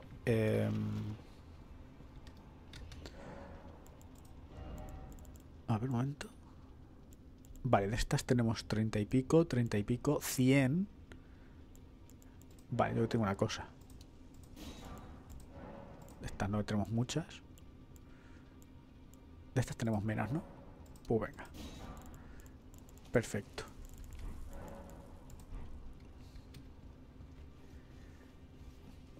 Vale, pues ya estaría. Un traguito de agua.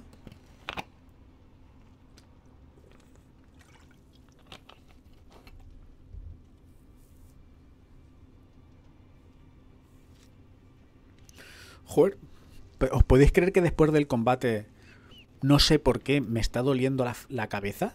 No entiendo. O sea, de repente me ha venido un dolor de cabeza un poco agudo en el lado derecho y luego también por la parte de atrás de la cabeza, no sé.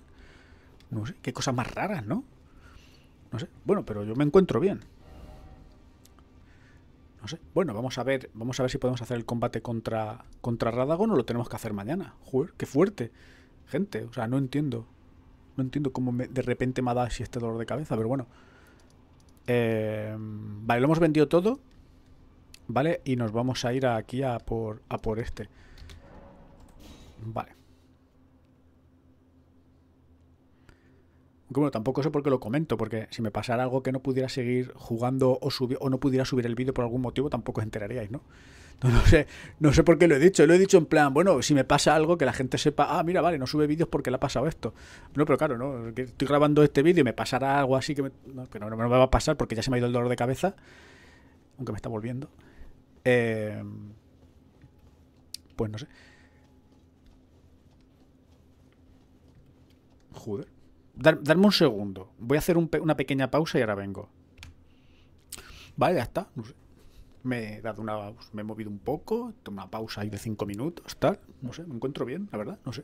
Ha sido raro, no sé. Bueno, en fin. Bueno, pues nada, lo dicho. Estamos aquí en la recta final del juego. Nos vamos a enfrentar a Radagon, que es el último combate que nos queda. Y ya está. Y a ver qué tal, a ver cuánto tiempo más o menos. A ver, yo espero poder matarlo bien, porque ya este combate ya lo he hecho. Lo hice hace un tiempo en NG1 con las espadas gemelas y en congelación. Y me fue bastante bien. Así que bueno, vamos a ver qué tal. Ay, no tenía que haberme echado esto. Bueno, da igual. Vamos a hacer una primera toma de contacto contra Radagon. Vale, esto va a ser un combate de estar aquí un ratico, ¿vale? Seguro. Si no lo matamos hoy, lo matamos en el siguiente vídeo. En el siguiente vídeo sí o sí lo matamos. En este no lo sé si lo vamos a matar.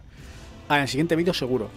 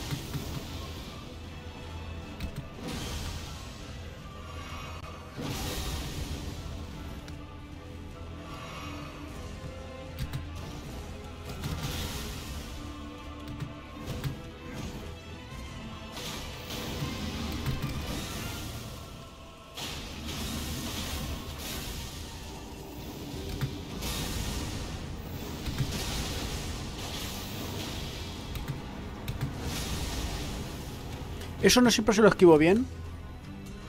Pero cuando se lo esquivo bien es unas risas.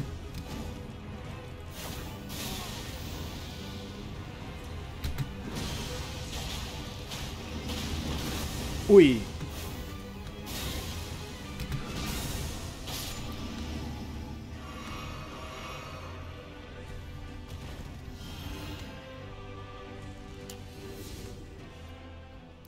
La Elden Beast. Esta sí que es fuerte, ¿eh? Bueno, vamos a ver qué tal.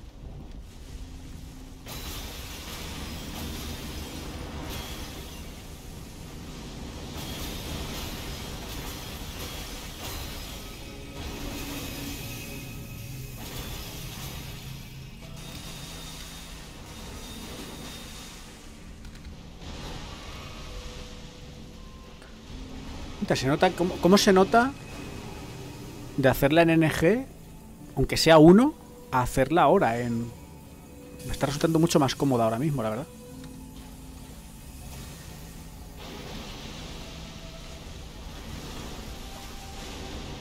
Vale, eso no quiere decir que me la vaya a pasar. ¡Oh!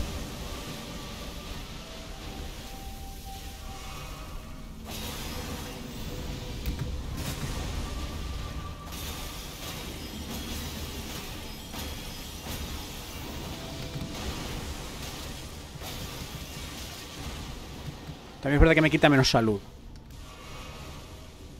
En NG quita mucha más, ¿eh? Y estamos hablando del 1, ¿eh?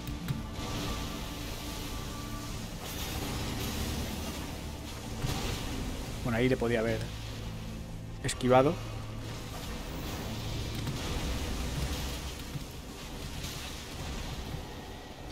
Vale, algo me dice que me va a matar. Me he quedado sin viales.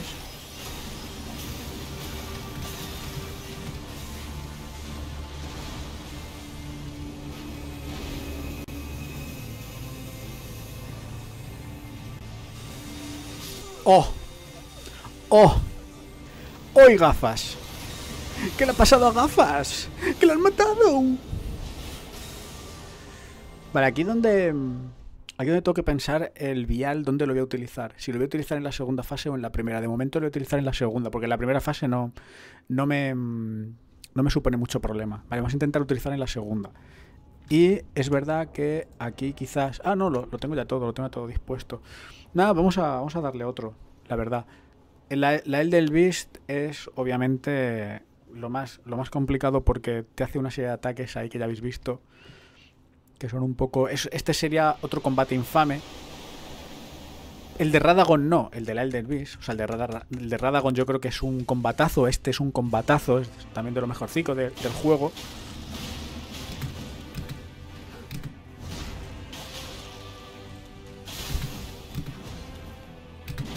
Ah, tiene que haber saltado.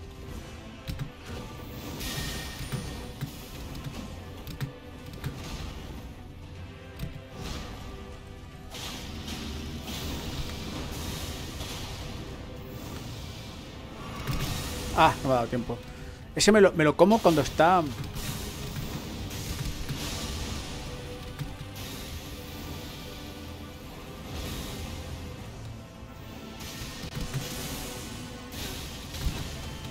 Ostras.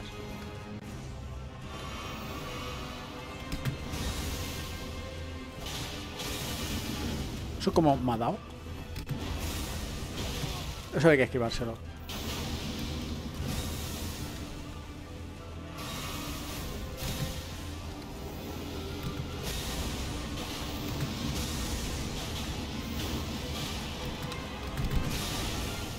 Es que esto hay que hacerlo de una manera...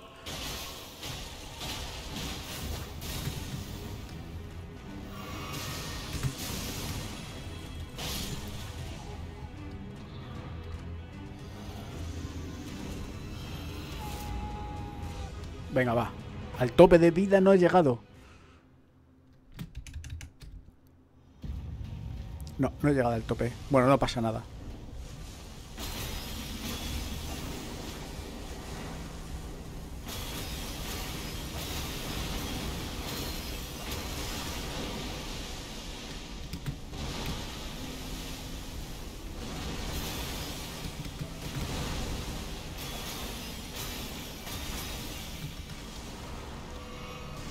Ah, vale, me pensaba que me iba a tirar los ataques. Ah, vale. Ahora sí.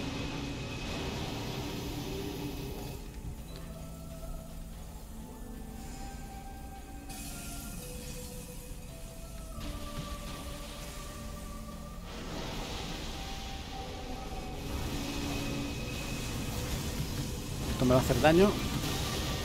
Efectivamente.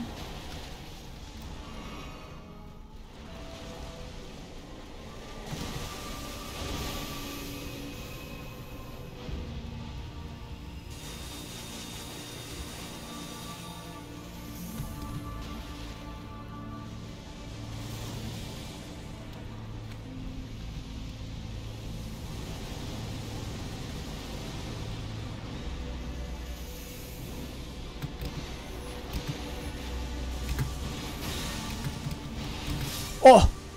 Ahí ya... El ataque no es difícil, pero bueno. Bueno, venga, vamos.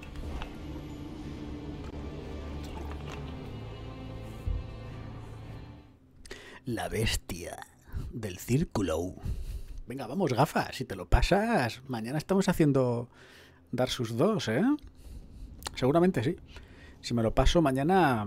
Bueno, mañana Ya está, o sea, mañana no. O sea, vosotros ya estaréis viendo Darksouls 2, obviamente, subido al canal con la run de la Claymore. Claro, lo puedo contar tranquilamente porque como esto está pensado... Claro, como todavía no se ha subido el vídeo, que vosotros lo vais a ver en marzo, en enero, marzo, en abril lo vais a ver.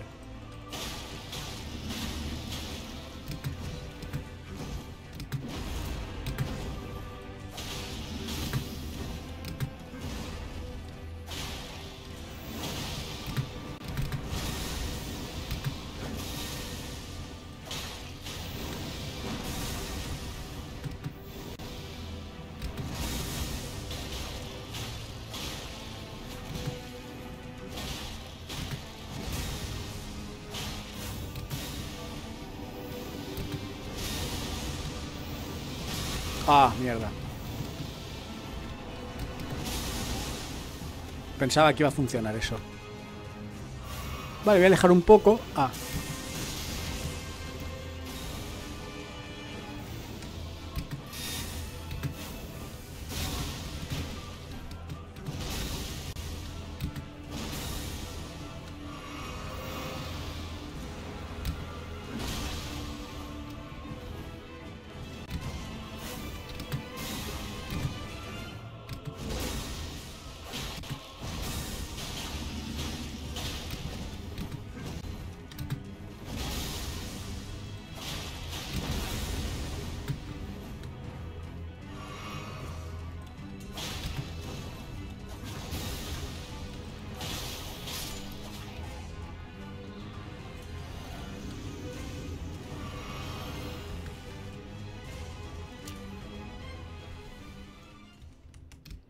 Vale, vamos al lío.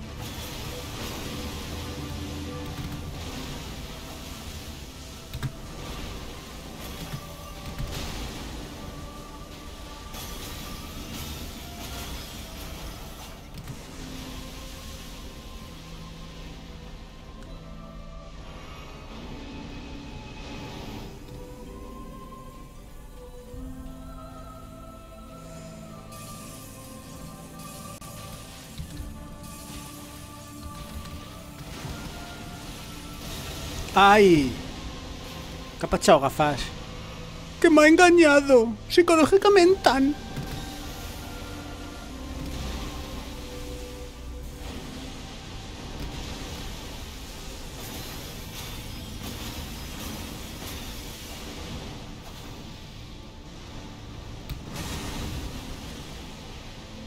¡No me ha dado! ¡Qué buena!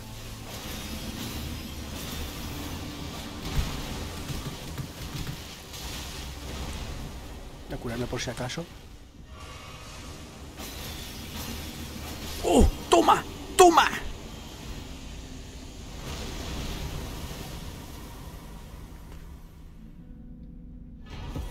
Recuerdo de Elden. Bueno, pues, gente, quiero daros una noticia. Me retiro del mundo de los Souls.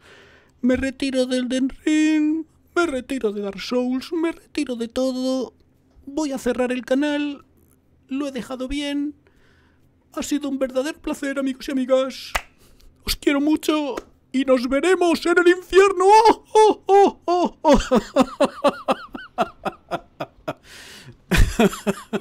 ¡Hombre! ¡Invocar a Rani! Madre mía, a ver, espérate que me mire los pelos, a ver cómo voy de peinado. Hostia, un poco feo, ¿eh, gafas? Sí. Gente.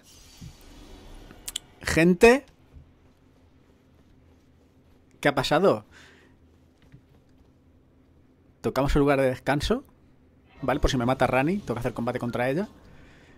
Me llegó una notificación y todo. ¡Hombre! ¡Notificación de Miyazaki!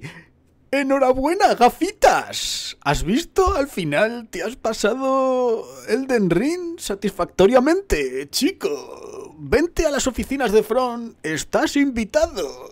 Tomaremos un sushi juntos y un sake, chaval.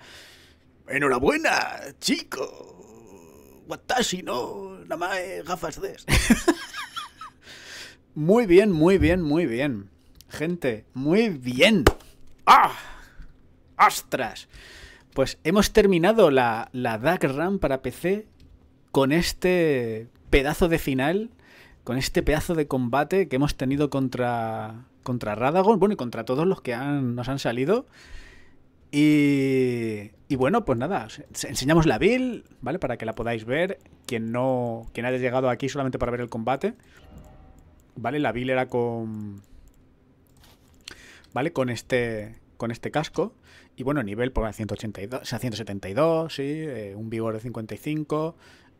Tenemos tanto nivel porque lo hemos explorado todo, ¿vale? O sea, no, ¿qué gafas? Es que está sobrelevado. Bueno, es que lo he explorado todo. Y bueno, pues un 55 en vigor para poder tener una buena amortiguación de golpes, poder soportar un par de golpes de los enemigos. Ya habéis visto que los golpes son bastante fuertes. Con un 55 en vigor, bueno, no vamos mal. Aguante 46 para tener resistencia y poder hacer las esquivas y tal. 40 de fuerza, porque estas están metidas en congelación, o sea, en frío. Y como veis, pues escala C con fuerza y escala C con inteligencia. Entonces por eso tenemos un 40 en fuerza. Destreza le hemos metido 25 porque a lo largo de la partida pues nos hicimos una build. Lo que pasa que la build falló contra Malenia. Malenia era demasiado fuerte para la build que yo tenía. Y la build que yo tenía antes de enfrentarme a Malenia, o sea, tenéis la lista de todos los vídeos que hemos subido desde Darksouls hasta Elden Ring aquí, en la lista de reproducción de la DarkRun. Pues contra Malenia tuve que cambiar la build porque yo tenía una build genérica. Tenía creo que 30 en fuerza, 30 en destreza, 30 en fe, 40 en vigor, bueno, 58 en vigor porque luego habíamos subido más el vigor, 41 de aguante. Teníamos más o menos 20 de arcano, no sé si en inteligencia teníamos 15 o 20 también. ¿Y por qué? Pues me había hecho una build un poco mundana, para una build genérica, para poder probar todas las armas, poder probar algunos hechizos y tal. ¿Qué pasa? Pues que esa build no destacaba en nada, realmente no destacaba en nada. Entonces contra Malenia pues me tocó 12 horas contra Malenia, y después de las 12 horas, bueno, después de 10 horas peleándome con ella, pues me di cuenta de que tenía que cambiar la build. Por habilidad, pues me faltaba habilidad, pero estaba a punto de matarla. Y entonces nació esta build, ¿vale?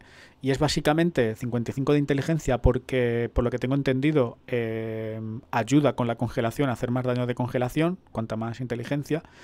Y eso, pues quieras que no, ayuda. Lo que pasa que, bueno, la Elden Ring, pues ya habéis visto que es bastante resistente contra los efectos de estado. Me hubiera ido mejor con otro arma.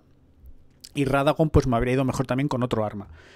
Pero a Radagon, por ejemplo, la congelación sí que he visto que le ha entrado mejor, ¿vale? Pero aún así creo que le entraría todavía más si utilizamos, creo que algún tipo de arma contundente o algo para jugar a stunearlo, porque tanto a la Elden Ring como Radagon son más vulnerables a romperles la poise. Y quizás hubiera jugando con la bola de hierro igual a lo mejor le hubiéramos hecho más daño, lo hubiéramos reventado más porque son más susceptibles al daño físico.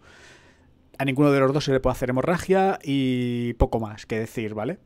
Entonces, bueno, pues nada, nos vamos a... Yo ya me estoy despidiendo, ¿vale? Porque ahora vamos a invocar a Rani. Yo este final nunca lo había hecho antes, ¿vale? Entonces vamos a invocar a Rani. Y bueno, pues yo ya me despido, gente. Aquí termina la DarkRun con Elden Ring. Para quien no lo sepa, voy a comentar brevemente qué es la DarkRun para PC. Y bueno, quien quiera, pues le invito a que haga la DarkRun, porque la verdad es que ha sido espectacular jugar a todos los juegos de From, todos los juegos de tipo Soul-like, ¿vale? Porque ellos tienen más juegos, pero son diferentes, ¿no? Salen del mundillo, ¿no? Creo que son los Admores, no sé qué. Bueno, el caso es que la DarkRun consiste en pasarse Dark Souls Remastered, o cualquier Souls que tengas, Dark Souls 2 y Dark Souls Scholars of the First, pero si no tienes el 2, puedes jugar perfectamente la Scholars of the First y viceversa. Si no tienes la Scholars of the First, puedes jugar el 2 y no pasa nada. Yo he jugado a los dos porque sí, porque tengo los dos y he querido jugar a los dos, ¿vale? Dark Souls Remaster nos hicimos una build, creo que con la alabarda de Caballero Negro. En Dark Souls 2 nos hicimos una build de fuerza con el espadón, que fue espectacular, lo gocé muchísimo. En Dark Souls Scholars of the First nos hicimos una build con el estoque, brutal, pero también compaginamos otras armas, porque el espadón es bastante versátil y funciona con todo, pero el estoque no funciona con todo. Entonces ese fue el motivo por el cual utilizamos varias armas, como látigos, tal, para cumplir algunas carencias que tiene el estoque. Luego en Dark Souls 3 jugamos también con otra build de destreza, jugamos con una de las mejores builds, que son las espadas de bandolero, que son las espadas dobles, y eso pues son bastante buenas. Y le metimos el toque gafas, ¿vale? O sea, si queréis ver un poco el toque gafas, os recomiendo ver el Dark Souls 3. Luego hicimos Sekiro, ¿vale? Que también forma parte de la DarkRun para PC, Sekiro. Y para mí Sekiro pues ha sido de las mejores partidas que me han salido.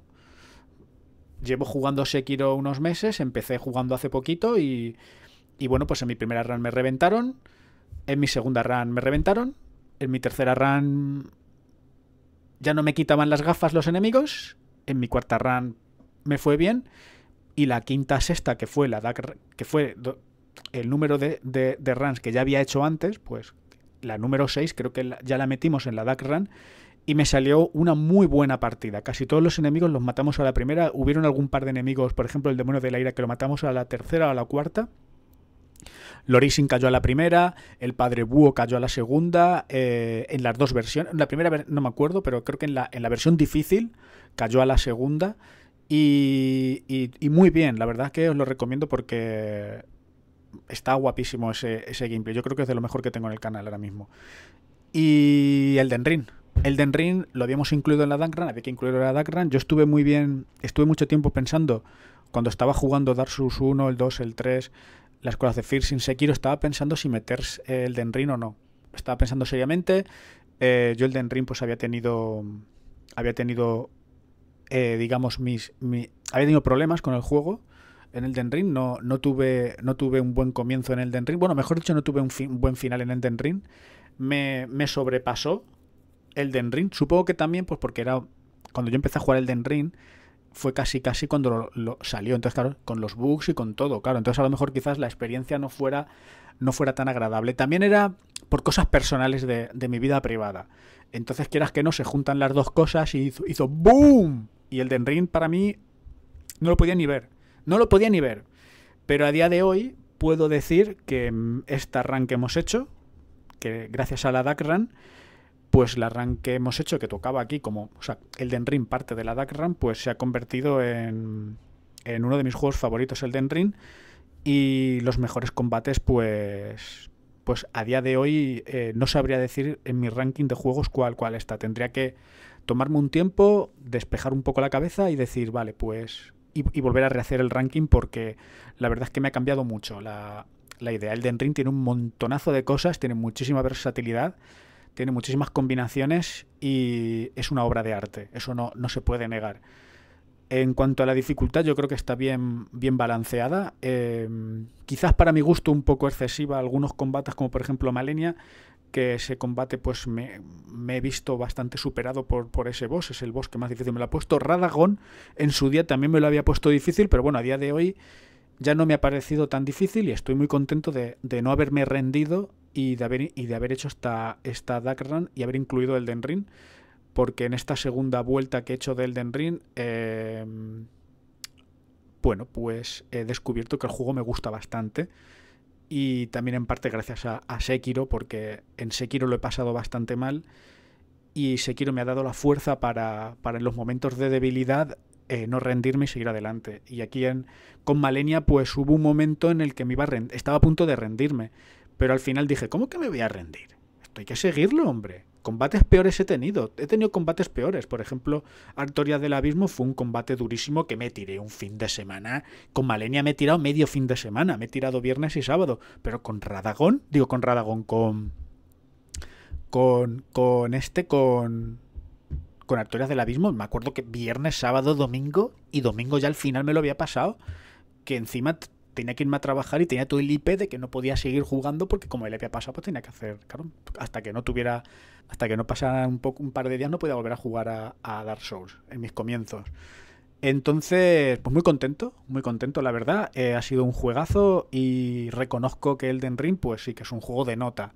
Es un juego de nota, además las releases que han ido sacando a lo largo de este tiempo pues creo que han mejorado el juego y en general. Y ya está. No sé, yo creo que haremos más cosillas de Elden Ring. Elden Ring solo tiene una cosa. Y es que es un arma de doble filo. Que es buena y mala al mismo tiempo. Lo largo que es. Pero como todo, no tienes por qué hacerlo entero. ¿Vale? Nosotros, pues en este caso, hemos hecho Elden Ring entero. Y como podéis ver, pues está todo descubierto, ¿no? Vamos a quitar esto. Esto ya estaría hecho. Y se ha quedado todo descubierto. Lo único que se ha quedado aquí con una espada es esto, que no sé muy bien cómo acceder aquí, pero ya lo descubriré fuera de cámaras y bueno, pues siempre puedo meter un pequeño vídeo en la DarkRun comentando que es este sitio en caso de que descubra algo. Si no veis nada es que no he descubierto nada o no merecía la pena. ¿Vale? Y nada, pues aquí tenéis todo hecho. Yo no sé si me he dejado alguna cosa, la verdad. Y nada, pues, ¿qué sensación siento ahora? Pues siento una sensación de vacío. Porque con Elden Ring, o sea, con la DarkRun en general, se había creado el hábito de jugar todos los días a la misma hora y de subir el vídeo todos los días a la misma hora. Y ese hábito, pues ya ha terminado. Me quedo un poco vacío. Pero sí, es un juegazo y bueno, pues lo dicho.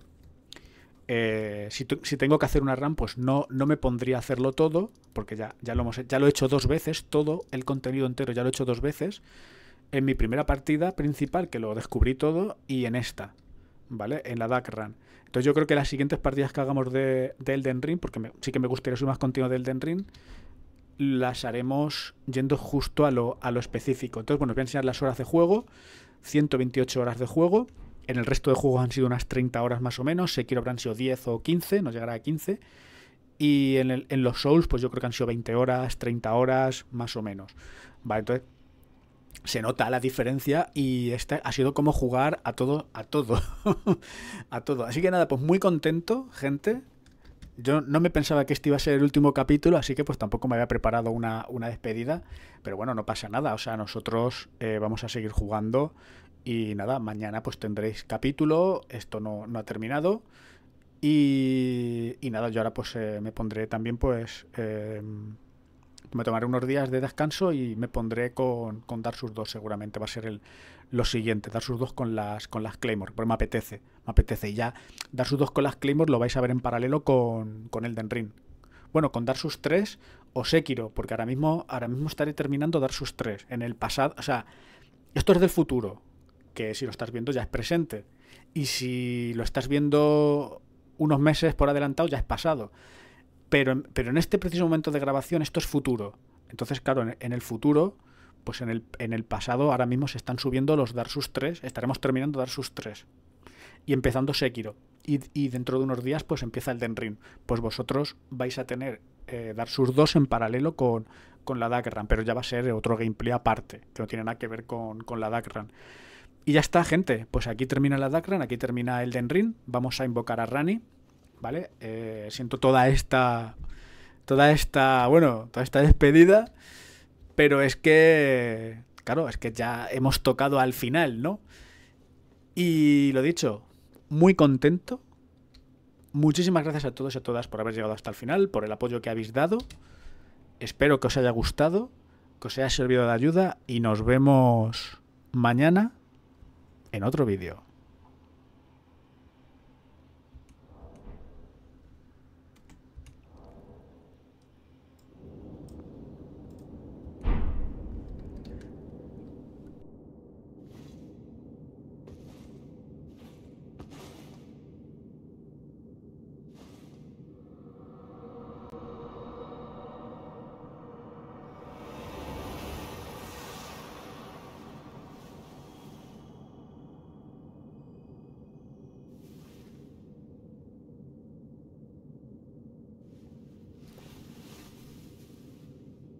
The battle is over, I see.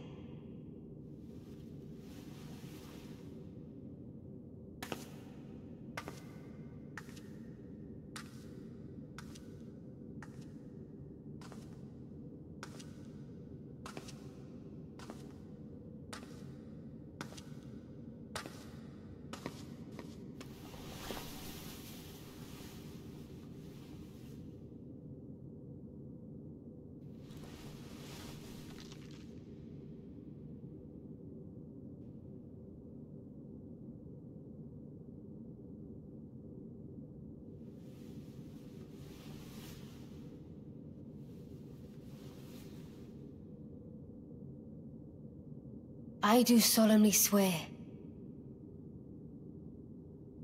to every living being and every living soul. Now cometh the age of the stars. 1,000-year voyage under the wisdom of the moon. Here beginneth the chill night that encompasses all, reaching the great beyond. Into fear, doubt, and loneliness, as the path stretcheth into darkness.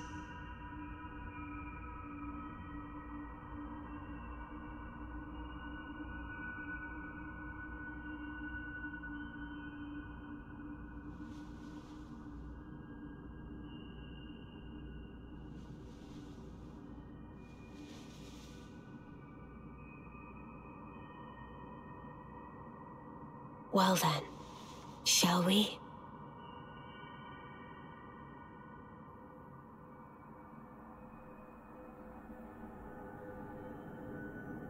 My fair consort eternal.